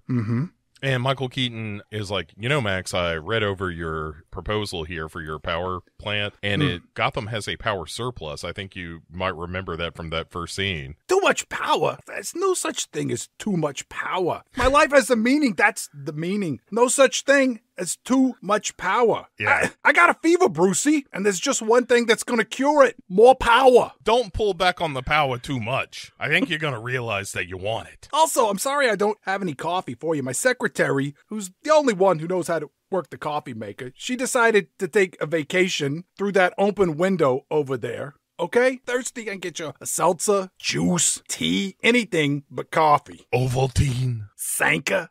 Michael Keaton says, I've already spoken to the mayor, and he agrees with me. And also, just because he doesn't have a Penguin crime boss in his back pocket doesn't mean we won't win. Wait. The Penguin is now a crime boss? Well, Michael Keaton says here, look, I know the Penguin controls the Red Triangle Gang, whatever that is. Right. Sure, that's a new thing. And he says, I can't prove it yet. But later tonight, Tucker Carlson has a special report that's going to lay out all the details. So, the Red Triangle Gang, is the Penguin running it? I'm just asking questions. And in comes Michelle Pfeiffer, and Christopher Walken does a great job here of being like, wow. Wow. I thought I killed you. And Bruce is a real smitten kitten when she walks in as well. We've met before. When I saved your life, when I was dressed up as Batman. I mean, when I saw a guy who looks just like me dressed up as Batman who wasn't me, and that other guy who looks like me but isn't me saved your life when he yanked the concrete out of the wall and hit that clown. We met then. Because I was him, watching him, not me. Also, why do you have a bandage on your head? And why does it say Les Nessman on it? Christopher Walken jumps in and is like, oh, Well, she was on that ski trip. Sledding down the side of this building very quickly with no skis. You decided that you were going to try the luge and then went barreling off the side. Start with the bunny slopes. I told you to start with the bunny slopes. So, we're cool, right? And she's like, well, yeah, it's weird because I have one of those while you were sleeping amnesias where I remember everything but yesterday. Uh-huh. Yeah, how about you show Michael Keaton out? We got to pause this conversation for just a moment because you said something really important there. She says, don't remember everything like since yesterday. And the meeting with Batman or Bruce Wayne is happening on Wednesday, which is today. And the scene where she went back to get the reports for this meeting was yesterday. So everything that has happened in our movie occurred between the time she got pushed out the window to right now. Unless, she's just compressed time. She's just been knocked unconscious for a few days and is viewing it as one day. That's the only logical explanation. But the reality of it, as I see it, is that Tim Burton can't tell a story at all. And there's no way all of this shit with Cobblepot going to the Hall of Records and then reintroducing him to society, all of that didn't happen in the last day. I mean, maybe they rescheduled the meeting with Bruce Wayne. I don't know. All right. I wasn't paying attention to who's doing what now that Selena Kyle, has gone missing and they've got a temp in there taking care of shit. But it's the little things that matter. Yeah, that one of the better descriptions I've heard of this problem that Burton has in general is that he's more concerned with the beads than the necklace. And so the individual moments are very good, but they just don't string together very well. That's fair. And I just have a hard time with that when I'm like, wait, who, what? He's a crime boss?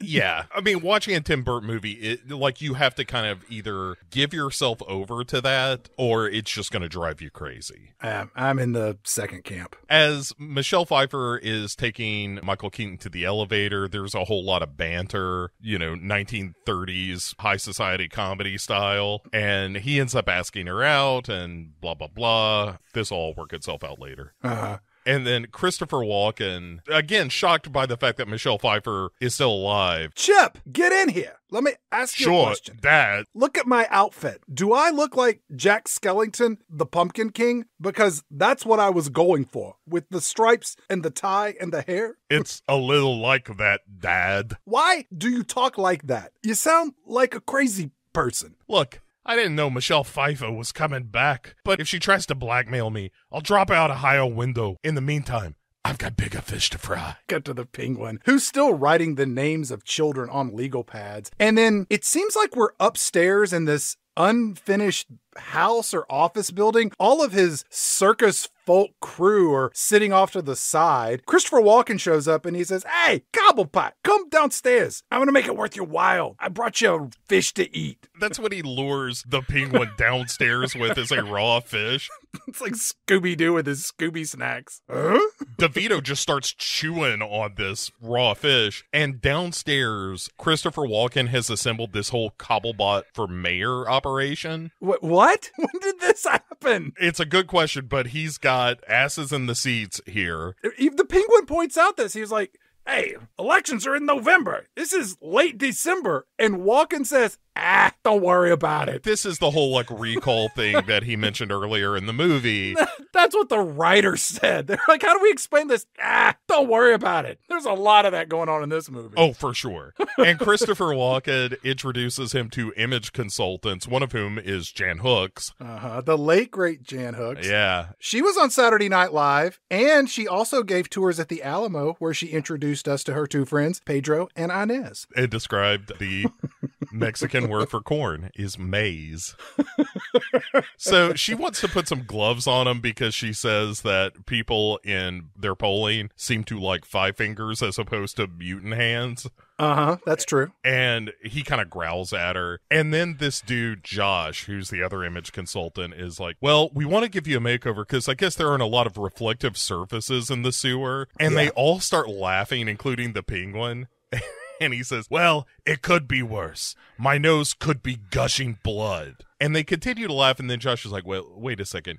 I don't know if I understand that." And then the penguin just bites his nose so that it now gushes blood, which is pretty good. But Christopher Walken is like, all right, everybody back to work. We're going to deal with this whole nose situation in a minute. There are more people in this impromptu campaign office than were at the Christmas tree lighting ceremony. Well, sure, Christopher Walken wasn't forcing his employees to be at the Christmas tree lighting.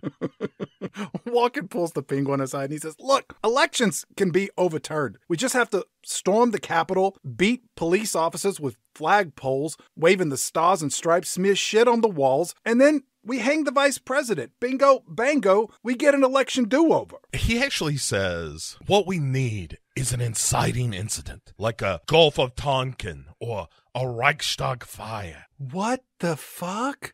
We're talking about Nazi Germany in a Batman movie? Uh-huh. The Penguin is like, oh, you want me to get my clowns to create a little chaos? I think we can do that. The Penguin also, at one point in this conversation, looks over at Jan Hooks, who's nursing the gaping hole on her partner's face. And the Penguin goes, I'd like to fill her void. Teach her my French flipper trick. Yeah. Which is not even a thinly veiled sexual innuendo, because the Penguin is now incredibly violent and he's a 4th degree horn dog. And in watching this with my wife, she informed me that on a season of American Horror Story, there was a guy who had flipper hands and he would flipper fuck women with those hands. Huh. My words, not hers. Yeah, that sounds like an American Horror Story thing. I was just wondering, had you heard that? I did not. I watched a few episodes of American Horror Story. I've seen like the first 3 seasons of that. And as much as I love horror movies, and I do, that show is not for me. Oh. What about flipper fucking? Also not what I'm searching Pornhub for, but if I run across it, like if I hit a stepmother flipper fucking, maybe not say no. When Walken is talking to DeVito, or after the German Nazi reference, Walken leans into the Penguin and he says, just think about it. You, it's the mayor. You can reclaim your birthright. You'll have access to captains of industry and unlimited poontang. Which, say what you will about the Zack Snyder movies, they never use the word poontang. You say that like that's a positive. I disagree. I think that Christopher Walken saying poontang in your movie is a net positive. I don't care what movie it is. It could be superhero or non-superhero. Or if he just shows up to lean out a door and just go, poontang, then your movie is 1 star better by that. What if Ted Nugent shows up to sing Wang Dang Sweet Poontang? Less interesting. Well, turn on Fox News or OAN or whatever, and any given day, there's a good chance that's going to happen. Well, you know, you got to play the hits. We see a little dog walk into, or kind of trot into a shop on some Gotham studio set. Yeah, it's the Poodle Lady's dog. Then not only does that storefront explode, Chad, there are more storefronts exploding thanks to RPGs and clowns generally creating chaos and explosions. And then literally out of nowhere, Bo, Batman just shows up. Yeah, he fight some. But it's unceremonious. Like, there's chaos and mayhem, and then all of a sudden you're like, wait, is Batman in the middle of this? Hiya, hoochko, kuchko. Yeah, he's the worst part of this movie. How can that be? It's a Batman movie, and that's the worst part of your movie? It's interesting when he's talking to Catwoman about being Batman, but Tim Burton is just not a very good action director, and so the action scenes are really flat. Did you just hire somebody to do that shit for you? Yeah, it's not very good. And there's a bit where he has to use this remote-controlled batarang to take down some of the clowns. And this is the scene where he grabs some dynamite off of one clown and then shoves it down the pants of another clown and kicks him into the sewers, where we just see the explosion as Batman wantonly murders a dude by blowing him up with dynamite. You could make the argument that when the explosion happens, it's confetti that comes up out of the sewer. I believe it's entrails. That's what I thought it was. And even if they're clown entrails, which I guess is once you become a clown, once you go to clown college, your intestines are replaced by confetti, I think is how that works. Confetti and glitter. And I think when you fart, it goes, ooga. They call that a Charles Nelson Riley-ectomy. When Batman throws this batarang and clocks some dudes on the head, the little poodle dog snatches it in its mouth and runs off, which that comes into play a little bit later, sort of. About this time, Catwoman, she's out for a stroll, and she goes into a Christopher Walken department store where she grabs a bullwhip because she needs that to complete her ensemble. 2 security guards show up and pull guns. She cracks the guns from their hands with her whip in that scene. One thing that happens after the department store thing with Catwoman. Batman is beating up some clowns, and when he throws one of them, we get an old-fashioned Wilhelm scream, which you have heard us talk about on this show prior, and I adore it when a big-time movie uses that particular bit of stock audio. It really makes me happy. I wish they would replace it with a goofy scream. You know, that woo-hoo-hoo! As opposed to the ow. Yeah. It's 6-1. Chad, the question is, why do you have to make that choice? Why not both? You're right. Column A and column B. Yeah. So after Catwoman harasses some guards, we see her go in and she exposes a canister that says gas on the outside of it. And then she pops a couple of aerosol cans in a microwave oven and turns it on to create an explosion that we will see here in just a moment. We cut back to Batman. He's walking along and he finds the Penguin just standing around. And Batman says, "Hey, what do you want? The Penguin? Is that what I call you? The Penguin? Is that your name?" And then Catwoman backhand springs into the street and she says, "Meow." And then the building behind her explodes. Catwoman then scales a nearby building like she's Spider-Man. And the Penguin whips out an umbrella that has a helicopter blades on top of it. And he flies away like Inspector Gadget. Where do these technological capabilities come from? And she can just climb buildings now? That's right. All of that stuff is true. One thing I like in the encounter with the Penguin is when Batman first confronts him and is like, "Hey, what are you doing here, Cobblepot? Also, did you hear that Ted Nugent's going to be on OAN tonight? So I need to kind of hurry up and get back for that." I asked Alfred to record it on the VCR, but he's not good with technology. He's not like me or you. He's not like us. And the Penguin gives him a speech about like, "Oh, I'm surveying the damage, upstanding Maya type stuff." One of my clearest memories of this movie when it came out is this line from the trailer that you get here where Penguin says, "You don't think you'll win, do you?" And I don't know what he's referring to exactly, but it's a good line. It just has no context. My clearest memory from seeing this movie the first time was that I smuggled 4 or 5 cans of Keystone Light beer into the theater with me and just got tanked. Feels right. Yeah, doesn't it? Doesn't it? Yeah, that sounds familiar. You just cut out the lining of the jacket, and they slide right in. Nobody knows nothing. I'm a genius. Sir, come with me. Oh, shit. I line my coat pocket with plastic. That way I can take in some soup, too. You take it to the buffet. You eat your fill, and then you put it in the plastic bags. You got another meal later that night. Hey, Penguin, have you ever had vichyssoise? It's cold. I think you'd like it. I've got some here in my pocket. When I go to the buffets, I like to take a little home with me. I've also, in this breast pocket, I've got some nachos, and then in my back pocket, I've got some biscuits that I took from the bar. Batman makes his way to the rooftops where he and Catwoman just start beating each other up for no good reason. Does he even know who or what Catwoman is? No, but he saw that she blew up a building, and I guess also he's a little horned up himself. And I was like, well, I can either go after the overweight freak or the hot chick in the latex. I think I'm going to go after her. She punches him a lot, and then he finally he has enough, so he clocks her one. And she's like, "Oh, you hit me. I'm a woman." He's like, "Oh, I'm sorry." And then she beats the shit out of him some more. And then Batman falls off the side of the building, but he grabs onto Catwoman's whip. And then out of nowhere, probably beside the biscuits or the nacho cheese, he pulls out this blue vial of something. Acid? Question mark. Throws it at her, and it explodes. And she's like, it burns or something. And then he falls and she falls, but they both land on a ledge that's like 6 inches below him. So all of that worry of, is Batman gonna fall, is for naught. And then she has this moment where she's like, "Where's the man inside the bat suit?" And she rubs his chest and his belly. And I'm like, oh, she's gonna grab his dick. But instead she just takes her claws and sticks them in his side. And then he punches her and she falls off a building again and crashes down into a truck that's driving by with an open roof trailer that's full of sand, I guess. And then Catwoman pops up and she's like, "Oh, saved by kitty litter." And then she takes a shit outside of the box just to be a jerk about things. Sure. Yeah, I got one of them. Back in the Batcave, Batman pulls one of the needles from his side left by Catwoman and calls Alfred for some antiseptic. And Alfred's like, "Is this some more of that vaccine stuff?" He's like, No, Alfred, this time really. I got attacked by this woman in a sexy cat outfit. I'm sure you did,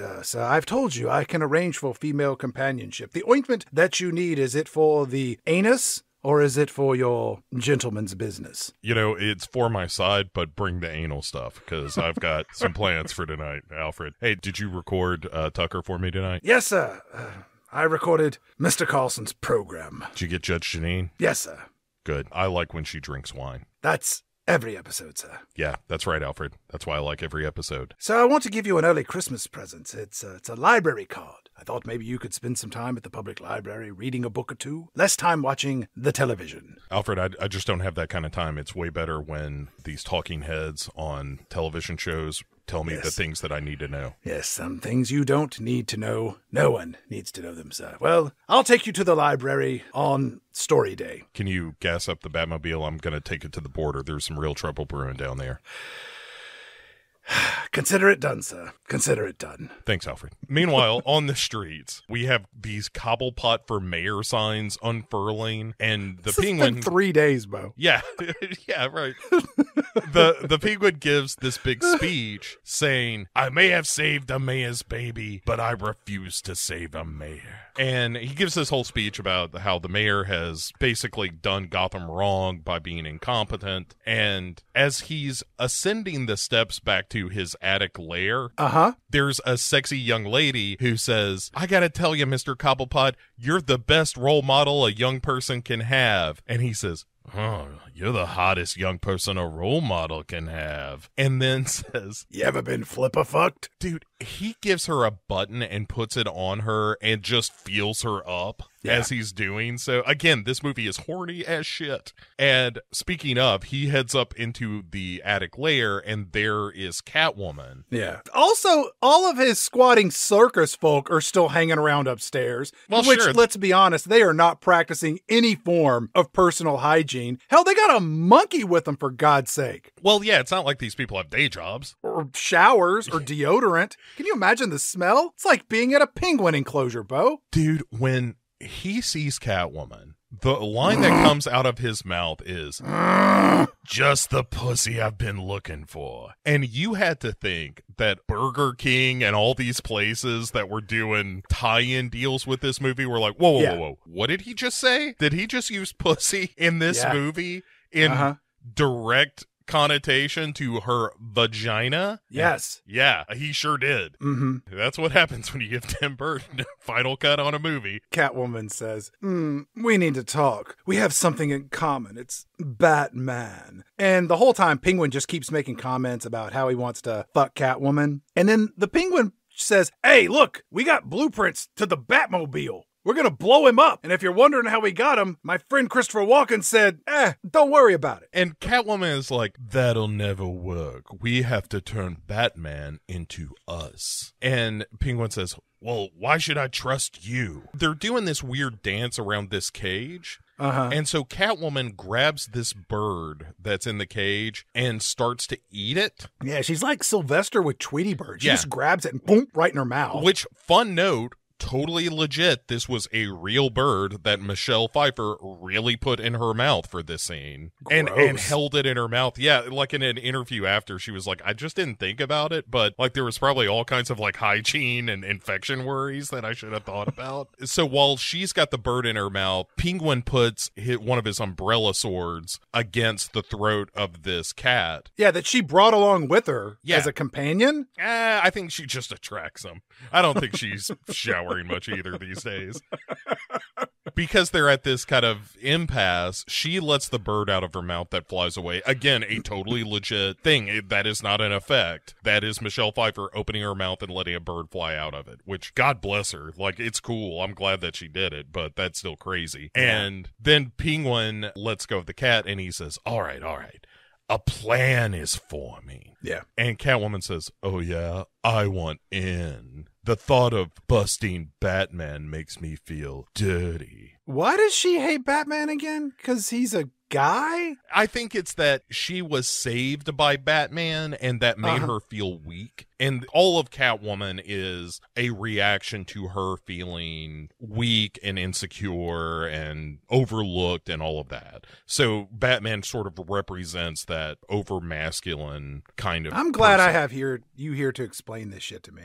That's what I do, man. Because I'm just like, just don't think about it. Yeah. Just let it go. Have a good time. Then she gives herself a cat bath by licking her hand. Yeah, it's just one of those things where I'm like, this is a bridge too far, even for me, who is enjoying a lot of this movie. But her giving herself a, I'm going to lick my hand and rub my head kind of bath is a little stupid. Yeah. I'm just glad she didn't spread her legs and go for the neither regions. You're glad of that? Yes, I am. I am not. So Michael Keaton. He's at home watching Fox News where he gets all of his information. On TV. Fox News is real behind the Penguin at this point. And he's giving a press conference where he says, I challenge the mayor to relight this Christmas tree. Wait, it's still Christmas? Oh, yeah. It's, I think it's like 2 days till Christmas, the entire movie. It's like just trapped in this bubble universe. It's like the Polar Express. It's perpetually 5 minutes till Christmas Day. I'll take your word for it. That movie creeped me out. I couldn't watch it. You watch some of the most deviant shit from across the globe, and you're creeped out by the Polar Express. Yeah, the character animation in that makes me really uncomfortable. Well, we've learned something about you today, haven't we, Bob? I suppose we have. Penguin goes on to say, and I challenge Batman to be here at the Christmas tree lighting to keep the peace. We've only got a few days left till Christmas. We're gonna get really weird with it. Or a month. It might be July. Who's to say? Who knows? Yeah, and so Michael Keaton then runs into Michelle Pfeiffer when he's out Christmas shopping or something. She's looking in this storefront window, and she's like, you fried Oreo ding-a-ling, you funnel cake phony. Yeah, she kind of wonders aloud, like, what are you doing? A lot of this movie has to deal with the dichotomy of the two lives that both she and Batman sort of lead. But as they're walking down the street, they kind of meet and they're kind of chatting together and stuff. And he's like, oh, yeah, the news has been pretty weird lately. Have you been watching Fox News? Are you a Fox News person? And she's like, oh, yeah, I love it. She says, I can't believe the press writes these stories about Catwoman weighing 140 pounds. I mean, as if. I know. She's got to be like, what, 160, 180? No, I'm not. I mean, she's not that fat. Have you ever had Catwoman punch you in the face? I have. I mean, I saw a guy get punched by her. I saw Batman get punched by her. I was there watching first person view, but I mean, it felt like I was there. I heard about it on Tucker, and he said that it would hurt a lot. And then he says, say, are you going to go to this tree lighting thing for nerds? And she's like, no, I'm not going to that tree lighting thing for nerds. And he's like, hey, how about you come over to my place then, and we'll watch a little Tucker and then the tree lighting on TV. How about that? And she's like, I think I have something to do that night. And he's like, okay, how about an early dinner? Like 5 o'clock? Earlier, we could watch The Five. Do you like The Five? I know it's a lot of different opinions. It's not as good as Tucker, but we could watch that.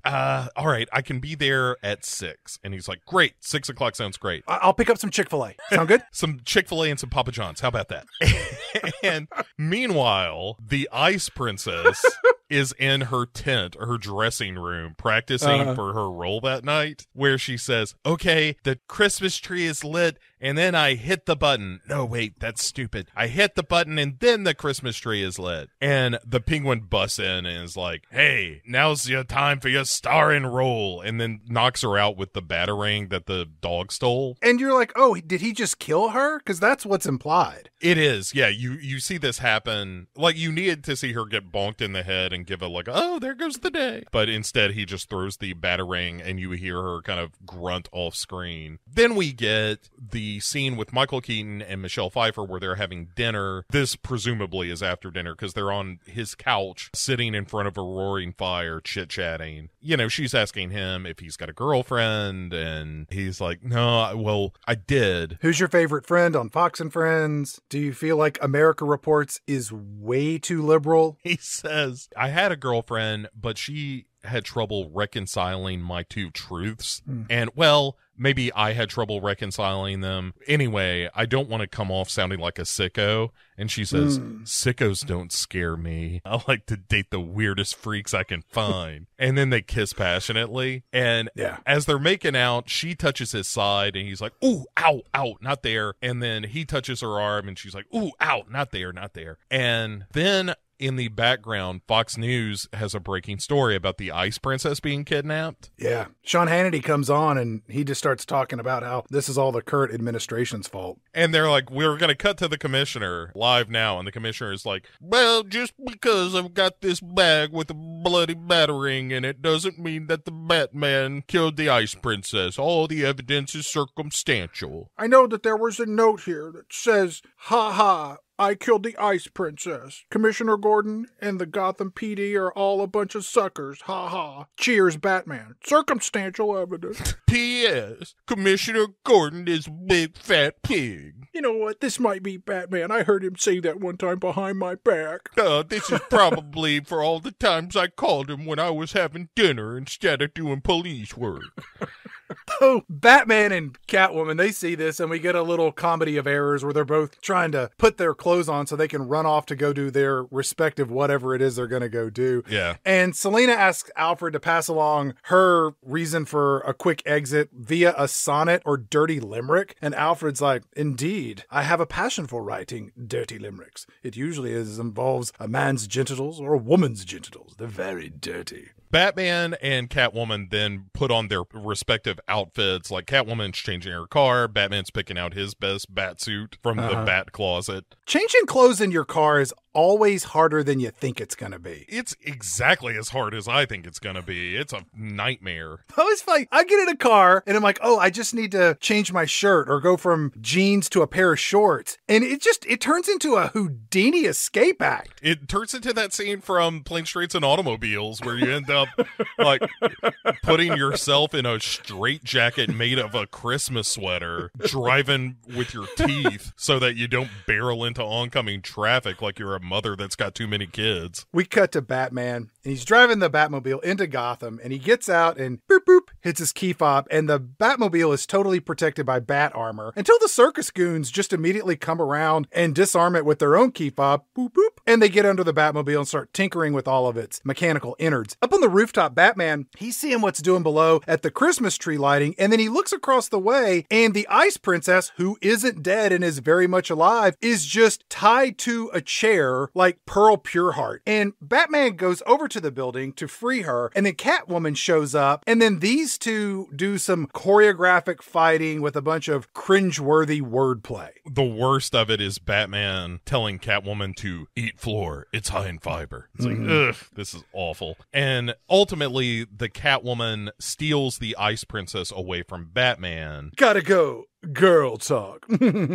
And so he's climbing the building while she's standing on a ledge above him. The Penguin appears and throws this umbrella. And it opens up. Right. And bats fly out, which scares the Ice Princess. And she screams. And I like this cutaway to a guy on the ground looking up in the air because he's clearly not interested in the tree lighting ceremony. And he's like, hey, there's a jumper. I'm glad this group of people are here to see it. And he goes, hey, it's the Ice Princess. And there's Batman. Wait, did he just push her off the building? Yeah. Is she falling to the ground below? Oh! She eats it here, falls to her death right in front of the mayor. On top of the plunger that lights up the tree, which is pretty funny. Yeah, that's pretty good. And then the bat starts swirling around the crowd. Yeah, the tree was full of bats. How'd that happen? Yeah, and the Commissioner Gordon's like, oh boy, this sure looks bad for the Batman. And cops show up on the roof. They shoot at Batman, who falls off of the building onto another roof. As Commissioner Gordon is like, wait, hold your fire. What if he has some dirt on me? Whatever you do, don't aim for the face. Be sure you aim for the bat sign on his chest. When Batman lands on this other rooftop, Catwoman shows up and she pounces on top of him. And then these two are laying together and they're under some mistletoe. What? Okay. And Batman says, you know, mistletoe can be deadly if you eat it. I'm like, what? Like 9-volt batteries are deadly if you eat them, Bo, as are thumbtacks and fiberglass insulation and super glue. Also, the human brain weighs 7 pounds. I know a lot of science facts like that. And then Michelle Pfeiffer says, yes, but a kiss can be even deadlier if you mean it. And then she licks his face from chin to nose. You know, Catwoman, everything you write in your diary is not a pearl of wisdom. Then she says, "You're the second man who tried to kill me this week." I thought she says you're the second man who killed me this week. Maybe so, because she says, yeah. I've got 7 lives left. Like, she died earlier, right? Did Batman kill her? No. Well, maybe. I don't know. This all happened in a week? Oh, we yeah, had yeah. There was a baby abduction, reintroducing Cobblepot. Suddenly he's running for mayor. That building got blown up. It's a lot. Full week. So he kicks her off, and then he goes in search of Penguin. And then he pops out these bat wings, Yeah. a la Condor Man, and just flies off into the night as onlookers below scream and yell as bats fly around in the air. And if you want to prove that you are not the person who killed the Ice Princess, Don't take a victory lap over her corpse. right, don't fly around the crowd like a weirdo. But we also see that the clowns have finished up with the Batmobile and they kind of relock it. Boop, boop, doop, doop, doopy, doopy, doop, doop, doop, doop. Then the Penguin finds Catwoman on the rooftop, and he's got like a couple of glasses and a bucket of champagne. And maybe my favorite line of the whole movie, Catwoman is like, "I thought we were just going to scare the Ice Princess." And he goes, she looked pretty scared to me. So, well, now that we've done that, how about you and I, fuck? He says that. Well, he says, we should consummate our relationship. Yeah, which is PG-13 for fuck. She says, "I wouldn't touch you to scratch you." You dirty minx! You gave off all the signals. Go fuck yourself. And he then pulls out an umbrella, wraps the handle of it around Catwoman's neck, hits a button, and those helicopter propellers pop out and floats her into the air. And you know who liked this movie, Bo? Michael Hutchins from NXS. Oh, well, yeah. Robin Williams' kid from World's Greatest Dad. But yeah, he says, "Off to heaven with you." Yeah. But we've got about, 20 minutes left in this movie, maybe 30. I don't know. I have no idea what the Penguin's motives are as, not even as a villain, as a character. Was he angry at society? Is he, he's writing down these names of these kids. Now he hates Batman. I don't understand why he's doing any of this. Yeah, it would make more sense if he hated Bruce Wayne, because the undercurrent is like, because he was not the perfect child, he was discarded by society, and now he is going to come back to wreak his vengeance. Right. And there's a great socio-political theme there, but it, again, just kind of mishandled because... It's also strange that Christopher Walken has an issue with Bruce Wayne, because Walken's character is a self-made man, and Bruce Wayne had everything handed to him, and he's trying to build something to pass on to his kids. Like, I don't know that his argument is necessarily invalid. Yeah, and if we knew for a fact that this power thing that he wanted to build was actually villainous, then that would make more sense. It's called green energy. It's the wave of the future. Help draft this with AOC. I hate her. Tucker hates her. So Catwoman then falls from this hella umbrella into a greenhouse where she then sits up and screams and all the windows blow out of it for no good reason. Batman, meanwhile, uses his glider to not only scare the citizens of Gotham, but to sail back to his car. While on the street, everybody is kind of on board Team Penguin now because of this debacle that the mayor oversaw. Yes. And Penguin is like, yeah, I appreciate all your adulation. Let me go into this trailer for a second. Yeah. And so he gets in this Batmobile simulator. It looks like a little car that you would find outside of a grocery store. That's what it is. Yeah. Except it's souped up with remote controls where he can drive the Batmobile. It's the kind of thrown together contraption that you might use on Louis Tully to determine if he's possessed. Sure.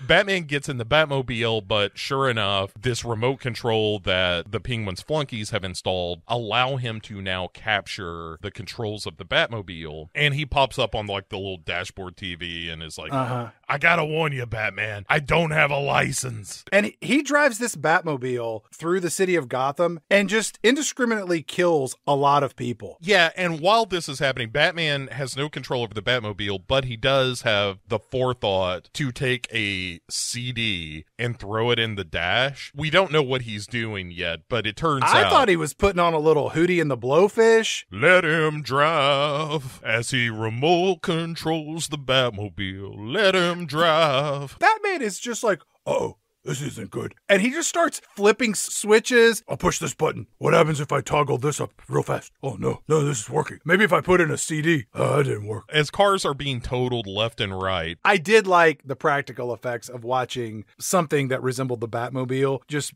crashing into real cars. Oh, you don't get that in movies like you used to. Yeah. That's a big problem with modern films, is an over-reliance on CGI. I know it's safer and less expensive and all that stuff, but also doesn't look as good. No. But yeah, Batman then has run a scan on the Batmobile and determined that there's this remote control thingy that is connected to the bottom of the Batmobile. So he punches through the floorboard. Yes. And grabs the remote, regains control of the car while Penguin is spouting off about, like, I played the citizens of Gotham like a violin from hell, among other things. And Batman, furious with the Penguin, punches out the video console on the dash. Take that, Batmobile, as the Penguin screams in frustration that he no longer has control of the Batmobile. Cops are in hot pursuit of the Batmobile at this point because he's killed countless people. And Batman gets away by, again, pushing buttons and flipping switches, which discards about,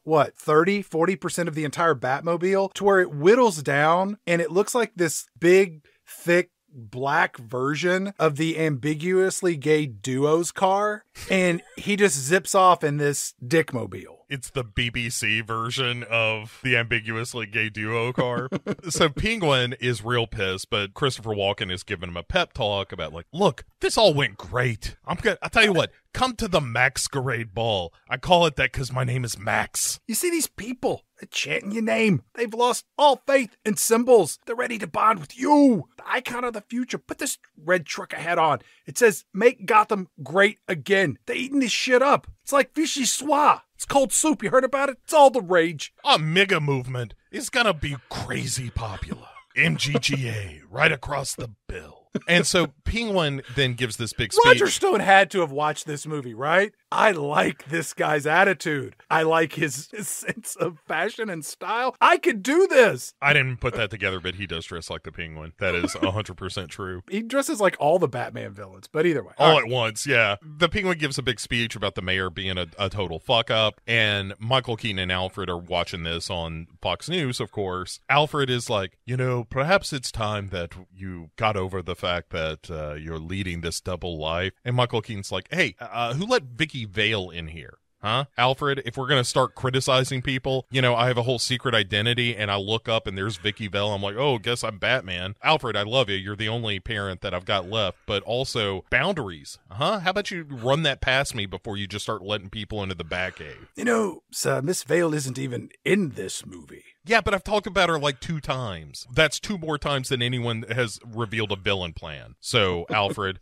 put that in your pipe and smoke it, even though you don't smoke a pipe. Bruce Wayne reaches into a fish tank and presses a button on a little model, which opens up this Iron Maiden that Bruce Wayne steps inside. And this is something out of Pee-wee's Playhouse, because the Iron Maiden closes and it just turns into a slide, and Batman goes, whee, and pops out the tube at the bottom like he's at a playground at a McDonald's or something. And so while the Penguin is giving this speech, Walken's behind him, giving it thumbs up. He's throwing the peace signs. Roger Stone is taking notes. Yeah. Alfred and Batman, or Michael Keaton, are basically getting the frequency of the PA system or something. I love how you fill in the gaps on this shit. They're just like punching buttons and shit. Yeah, but there's a sign on, or a banner on the computer that says searching for frequency. Okay. They log into the frequency of the PA system, and Michael Keaton takes the CD that he recorded from his romp with the Penguin controlling the Batmobile. We didn't know he recorded anything. We find that out now. Yes, he starts playing back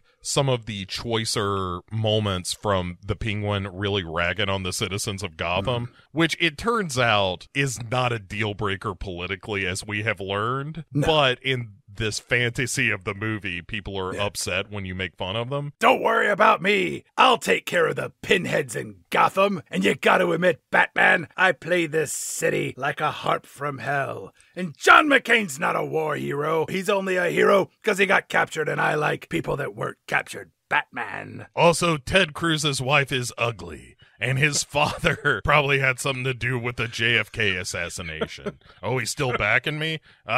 Where's Fifth Avenue? Get my gun. The crowd turns on the penguin, and they start booing and throwing vegetables and fruit at him. Cabbage, tomatoes, and eggs. And at one point, even Penguin says, why does somebody always bring eggs to these things? When Batman's playing the audio clips, at one point he puts his fingertips on the CD like a DJ would do an album on a turntable and gives it a little wiki sound, which that's not how CDs work. No, it's one of the stupider moments in this movie. Christopher Walken steps in. He's like, don't worry about it. Christopher Walken is done with him at this point. He's like, look, I backed the wrong horse. What do you got to do?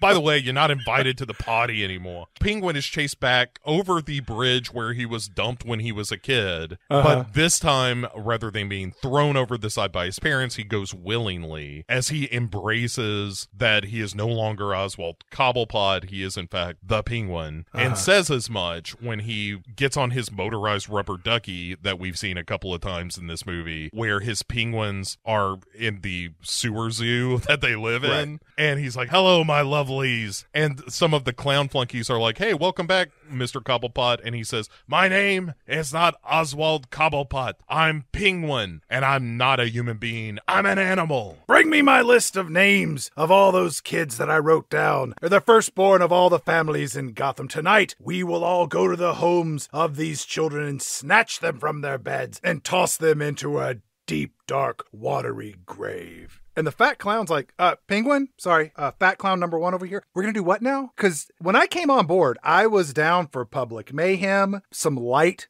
combat, destruction of physical property, but you're asking us to go commit really serious felonies of kidnapping. And this list is like well over, there's gotta be 200 children on here. We're not Santa Claus. We can't do this in one night. The exchange here I really, really like, where the fat clown says that more succinctly by saying, killing sleeping children, isn't that a little? And then the penguin just shoots him at where he goes tumbling into the water, and Penguin says, no, it's a lot. But I really like that exchange. But yeah, so fat clown number one is now dead and in the water. Does the penguin throw the gun in the water after fat clown number one? Because there's a gun in the water later. Or was that fat clown number one's gun? It's his gun, I think. It doesn't matter. Don't worry about it. At the Batcave, Michael Keaton is working on fixing the Batmobile thanks to some DIY videos on YouTube. Alfred, hand me that duct tape and give me those bandages and some of that dry pasta. I think that'll make it work. Oh, no. I turned this into a flamethrower. I'm watching Flambeau. Oh, damn it. Alfred then reminds him, sir, would you like to go to the masquerade ball? Absolutely not. Wait, is Selena Kyle going to be there? Yes. Oh, I might be able to get it wet. All right, put me down for a yes then. And so we immediately cut to the ball where Super Freak is playing, which is a nice little touch, I think. Who throws a masquerade ball at Christmas? Apparently Max Shrek does. All right. It's his famous masquerade ball. I'm sure it happens annually. And Michael Keaton wanders the room in his tux. Christopher Walken finds him. Nice costume, trust fund boy. I had to work for my money. You had it handed to you on a silver platter, you piece of shit. And Michael Keaton tosses back at him, hey, didn't you almost make a monster the mayor of Gotham? Was there a recall? Was there an election? This happened, 3 days ago? And Christopher Walken's just like, you're a jerk. And then walks off to enjoy his party. Selena Kyle shows up. And again, it is shocking how little Batman and Catwoman are in this movie. And she comes over and she and Bruce Wayne start canoodling and dancing. And Bruce Wayne says, no hard feelings. And Selena says, semi-hard. You know, there's a California king bed over in Housewares where we can, go fuck. And before these two can have sex, Selena says, actually, I came here to kill Christopher Walken. And she pulls a derringer from her thigh that's strapped there by a garter. And Selena Kyle is completely nuttered in the head at this point. And I like that she says, don't give me some speech about how this won't solve anything, because it would. And I'm like, well, she's got a point, Like Christopher Walken would then be dead and this power thing would be off the table, which may or may not be a bad thing. We're not really sure about that. Bruce Wayne is all excited about fucking this crazy woman before she kills somebody. That'd be an evening. He looks up in the air and for some reason there is mistletoe. It seems like hanging over people's heads a lot in this movie. And she says, mistletoe can be deadly if you eat it. And Bruce Wayne says, so can 9-volt batteries and superglue. But you know what? A kiss can be deadly if you mean it. And then these two give it but you said, but that means, and you are, but I am. Ah, brother. She says, does this mean we have to fight now? And he's like, nah, I tell you what, let's just go outside and figure this out. And also probably have some outdoor sex. Better yet, is that California King mattress an option? I'll tell you, let's head that way. Best 2 out of 3 wins the night. What do you say? But before they can consummate this weird relationship that they've got brewing, the center of the ballroom explodes. And Michael Keaton and Michelle Pfeiffer are kind of thrown apart, as are Christopher Walken and his shitty son Chip. Chip! Where's Chip? I'm over here, Dad. You can't talk like that. People are gonna think something's wrong with you. I learned it from you, Dad. Who are you talking to? The penguin rises up from this smoking hole on his rubber ducky, and he tells everyone, while you're here enjoying your fancy party, my people are all over town collecting the firstborn sons of Gotham, and I have personally come for Chip Shrek. Hey, that's me, Dad. He said my name. Dad, you're such a smart boy. He knows his own name. Watch this. Chip. Hop on one leg. Look at him go, hopping on a leg. And Christopher Walken gets in between Penguin and his shitty kid Chip, and he's like, look, Penguin, how about you take me instead? Yeah, I'm the one you want. Imagine, who would you rather kill in those gross sewers that might also be a zoo? Me or that kid? The one hopping on his leg. Penguin's like, well, you make a pretty good point. All right, you're coming with me. Even though this runs counter to my dastardly plan, I'll just do whatever you said. So Michael Keaton runs off to become Batman, while in the sewers, Penguin has Christopher Walken in a giant cage suspended over his toilet water. Yeah, you left out an important detail. Go on. That when he abducts Christopher Walken, sitting in the 4-wheel drive rubber ducky are about 6 emperor penguins with little metal caps on their heads that are attached to rockets on their back. Yeah, so this is the grand plan that we're going to get to. They look adorable.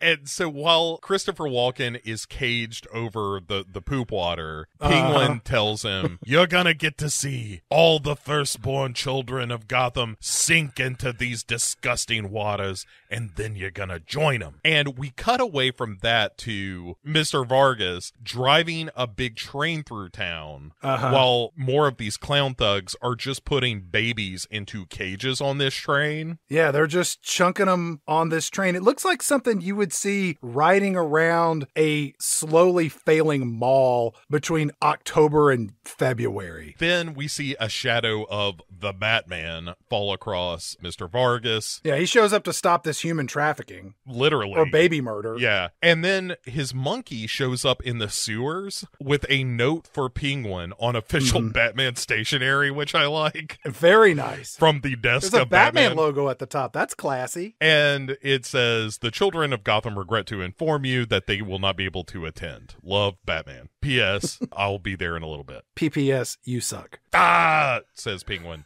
And he then addresses his penguin army that all have the Louis Tully, 2 references in one episode on that one, of the Louis Tully wires with colanders on their heads. Which are attached to rockets on their frickin' backs. So apparently the penguin is using some kind of signal to control his penguins. Even you can't fill in the gaps on that Well, because there's also yet another frequency that is later jammed. So it's got to be that. I like when he gives his General MacArthur speech to these 300 plus penguins. He says, "My dear penguins, we stand on a threshold, and it's okay to be scared. Many of you won't be coming back, but it's time to punish all of God's children, male and female, where the sexes are equal, when their erogenous zones are being blown sky high." And all I could think was, do these penguins understand English? This is more for him at this point. The penguins don't understand this. This is just for his benefit, because he lives alone a lot. He talks to himself a lot. not. It's just the life of a bachelor. The penguins all disperse. They jump in the water. They make their way to the city streets. Batman's riding around the Batmobile. He sees all these penguins with freaking rockets strapped to their back. You just can't help but smile looking at them. The penguin is watching all of this from some sort of closed circuit TV that broadcasts all of the behaviors of Gotham City back to his lair in the zoo. And it occurred to me that the finale of this movie, Bo, is really Batman going toe to toe with about 300 penguins with freaking rockets strapped to their backs. Yeah. It's ridiculous. It's nonsense. But Batman gets in his Batboat, drives through the sewers, and... Oh, is that what he says? He's in his boat? Yeah. Who knows anymore? The lady with the dog is doing the emceeing of this operation, where every now and again she'll just robotically announce, like, the penguins are almost in position. The white zone is for immediate loading and unloading. Do not touch the nozzle. There's a bit where Batman has to spin his boat around to avoid some penguin rockets, but that's no big deal. And then the dog lady says, 30 seconds to ignition. Estimated casualties, 100,000 people. And then it's 15 seconds to ignition. Wait, I thought they were going to drown babies. Now they're going to blow up the city? Plan A was drowning all the babies. That got sidetracked. Okay, I got you. By the node. Good for him having a backup. Yeah, you know, plan Bs are important, especially pregnancies. You know what I'm saying? And then, with only 15 seconds left to go, Alfred jams the signal that is sending these penguins into the streets and sends them back from whence they came to the sewer zoo. All this time, Christopher Walken, who's in this oversized bird cage, he's trying to convince the monkey to give him the key that would allow him to set himself free. Just like the dog in Pirates, yes. Yes. And then clown flunkies have decided that Penguin is no longer a good bet, so they just abandon him also, which makes it Batman v Penguin, which ain't a fair fight at all. No. And so Penguin hops in his rubber ducky and then goes up some stairs. It's got four-wheel drive. Yeah. So he can off-road it in the zoo. Yeah, he's good with his hands. And Batman then angles the Batboat so that he flies through the bottom of the sewer or top of the sewer, depending on which side of the sewer you're on, I suppose. And then crashes into the rubber ducky, which then overturns it, and it's a Batman v Penguin hand-to-hand fight, which doesn't go very well for Penguin, but Batman also has this remote in his hand, and Penguin is like, give me that remote control, and he ends up knocking it out of Batman's hand, and then hits the button, which sends all the rockets on the Penguin's backs into the air, but because Alfred has jammed the frequency, the rockets are now destined for the sewer zoo of Gotham. Okay, if you say so. Yeah, so bats are also swirling around Penguin. He goes tumbling back into the sewer as shit is blowing up everywhere. Walken does get the key from the monkey. He hops out of the cage, but then somehow Catwoman's there with her whip. Where'd she come from? She knocks Walken into the water, and Walken swims down and grabs the gun that was left by Fat Clown number 1, or maybe the Penguin threw it in the water. Who knows? So he comes out of the water and he has a gun in his hand, and he says, look, Selena, Catwoman, whatever your name is, I can get you whatever you want. Money, jewels. You want a standalone film in this franchise? I can make that happen. But probably with a different actress. I mean, come on. Maybe a different director. Hopefully a different writer. I like when he says, look, I don't know what you want, but I can probably get it with a minimum of fuss. And she says, I want blood. And while they're scrapping, Batman ziplines down into the sewer zoo, and he tells Catwoman, like, look, we should take Christopher Walken to the police, and then you and I can go home together. You and me, we're the same. We're samesies. I got a king-size bed back at my mansion. It's not California king, but it'll do. Big bed. And then Michelle Pfeiffer says the smartest thing that anyone says in this movie, which is like, Bruce, you and I both know that's bullshit. The rules do not apply to people like him who are super wealthy, which is 100% true. Right. And then Batman is like, no, like I said, we're samesies here. Wait, I'm super wealthy. He rips off his mask. Which is made of black fondant, by the way. Yeah, well, that's why he can't turn his head. Peels away like wet Charmin. Papier-mâché. He could have just shaken his head left or right like a wet dog and the thing would have fallen off. And Michelle Pfeiffer says, look, I would love to come live with you in your castle like a fairy tale. And then she scratches his face and pushes him back and says, but I just couldn't live with myself. I love it when Walken chimes in here and goes, wait, Catwoman, you're Selena Kyle and Bruce Wayne. What are you doing dressed up like Batman? She says, he is Batman, you idiot. What are you talking about? Remember earlier in the movie, he said he saw Batman save you. How could he be Batman if he saw Batman save your life? The logic doesn't make sense. It's like being in a Tim Burton movie. I wish I had Chip here. He's always the smart one. Forgot to tell Chip to stop hopping on that one leg. Poor boy's probably up there, tired, legs sore. Chippy, I'm coming for you, buddy. I don't want you to die like some kind of human pogo stick. So, Walken, by the way, got the gun from Fat Clown number 1, shoots Batman. Not in the face. I shot him right in the symbol on his chest. Bounced off. Who knew? Thought that was the bullseye. Seems like you would design your costume to where your most vulnerable point of entry would be the logo on your chest. The thing that draws the eye most, yeah.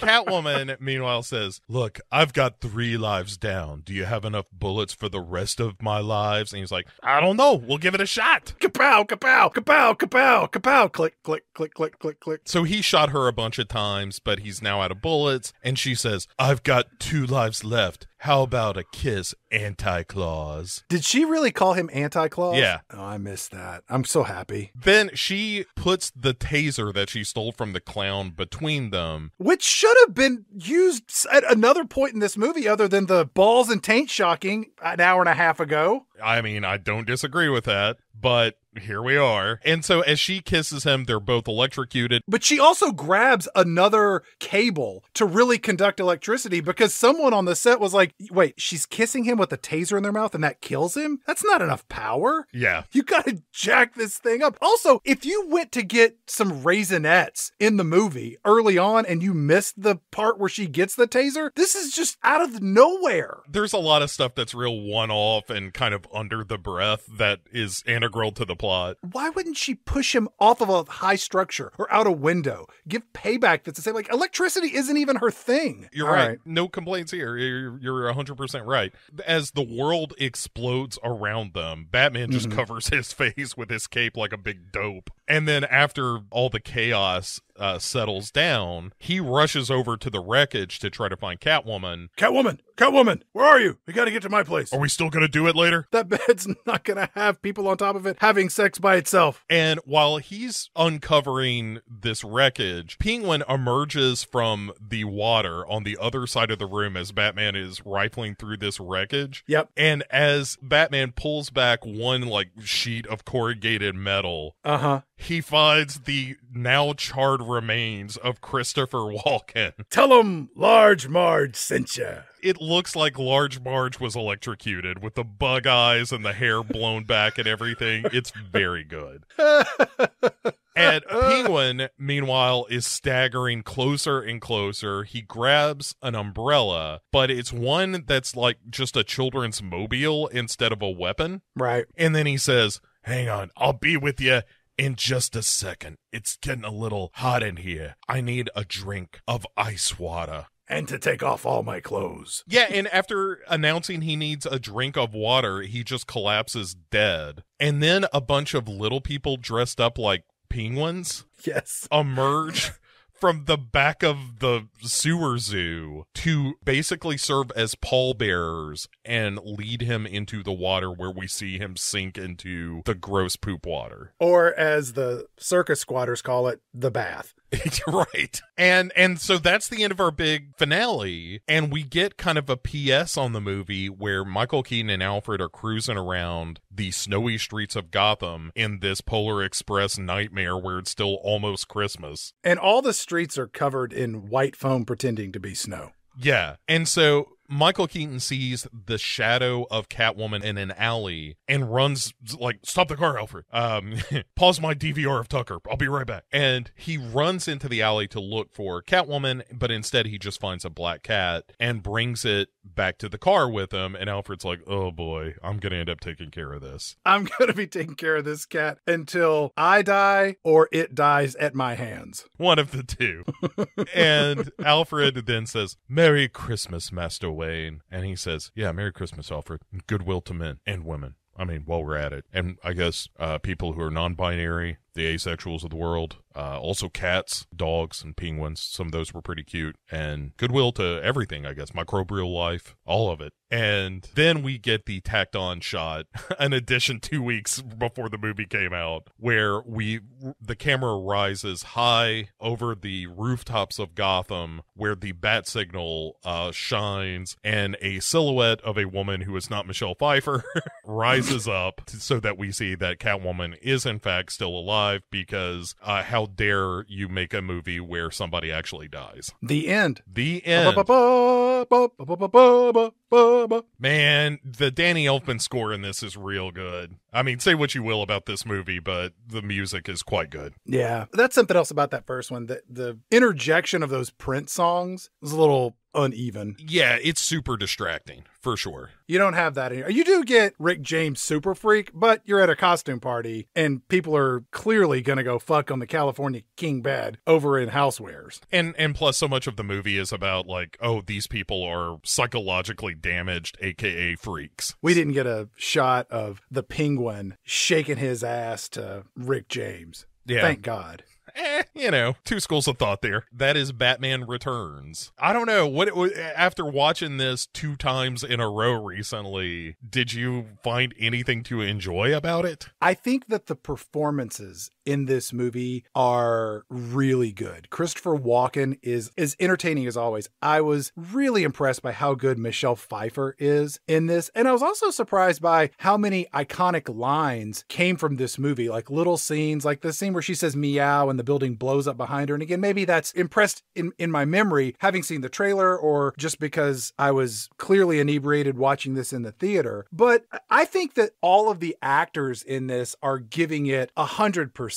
I just really have a hang up on the construction of the story. It makes it less enjoyable for me. Yeah, I don't disagree with any of that. I think I enjoy this movie more than I did when I first saw it, but that's because the performances are so good, and because a lot of the stuff that's happening under the surface of the movie is really interesting. But yeah, the story is nonsensical and obtuse, and it doesn't do enough to explain itself. Like, a few lines here or there would go a long way to making this feel a little more narratively satisfying, but yeah. I do like all the scenes with Michelle Pfeiffer and Michael Keaton are fantastic, and Danny DeVito is clearly having a ball with this. So it just shows what happens when you put a group of really talented actors in a movie with a competent script. But for our next episode, have I got a movie for you, Bo, where a group of talented actors are put in a film with a thoroughly incompetent script that will make Batman Returns look like Citizen Kane. Oh, wow. I have a question for you. Yes, please. You're a fan of It's a Wonderful Life. One of my favorite movies of all time, yeah. And I also know that you're a big fan of Bigfoot. I am a big fan of Bigfoot. I like that as well. Bo, what if I could perform a Christmas miracle and combine 2 of the things that you love in life in one completely unexplainable movie? That sounds amazing. We are talking about 2017's Pottersville, a movie that features a roster of legitimate actors and actresses in a movie that will completely question how movies get made. I can't wait for this. Michael Shannon, Judy Greer, Ron Perlman, Christina Hendricks, Ian McShane, Thomas Lennon are all in this movie, and it is truly one of the worst things that's ever been captured on film. Huh. Well, I've never seen this, still haven't, but I feel as a bit of an It's a Wonderful Life expert, this is a movie made for me. Just do me a favor. Don't take out your aggression on your monitor like Batman does. Take it out on your cat like Batman does. Good advice for us all.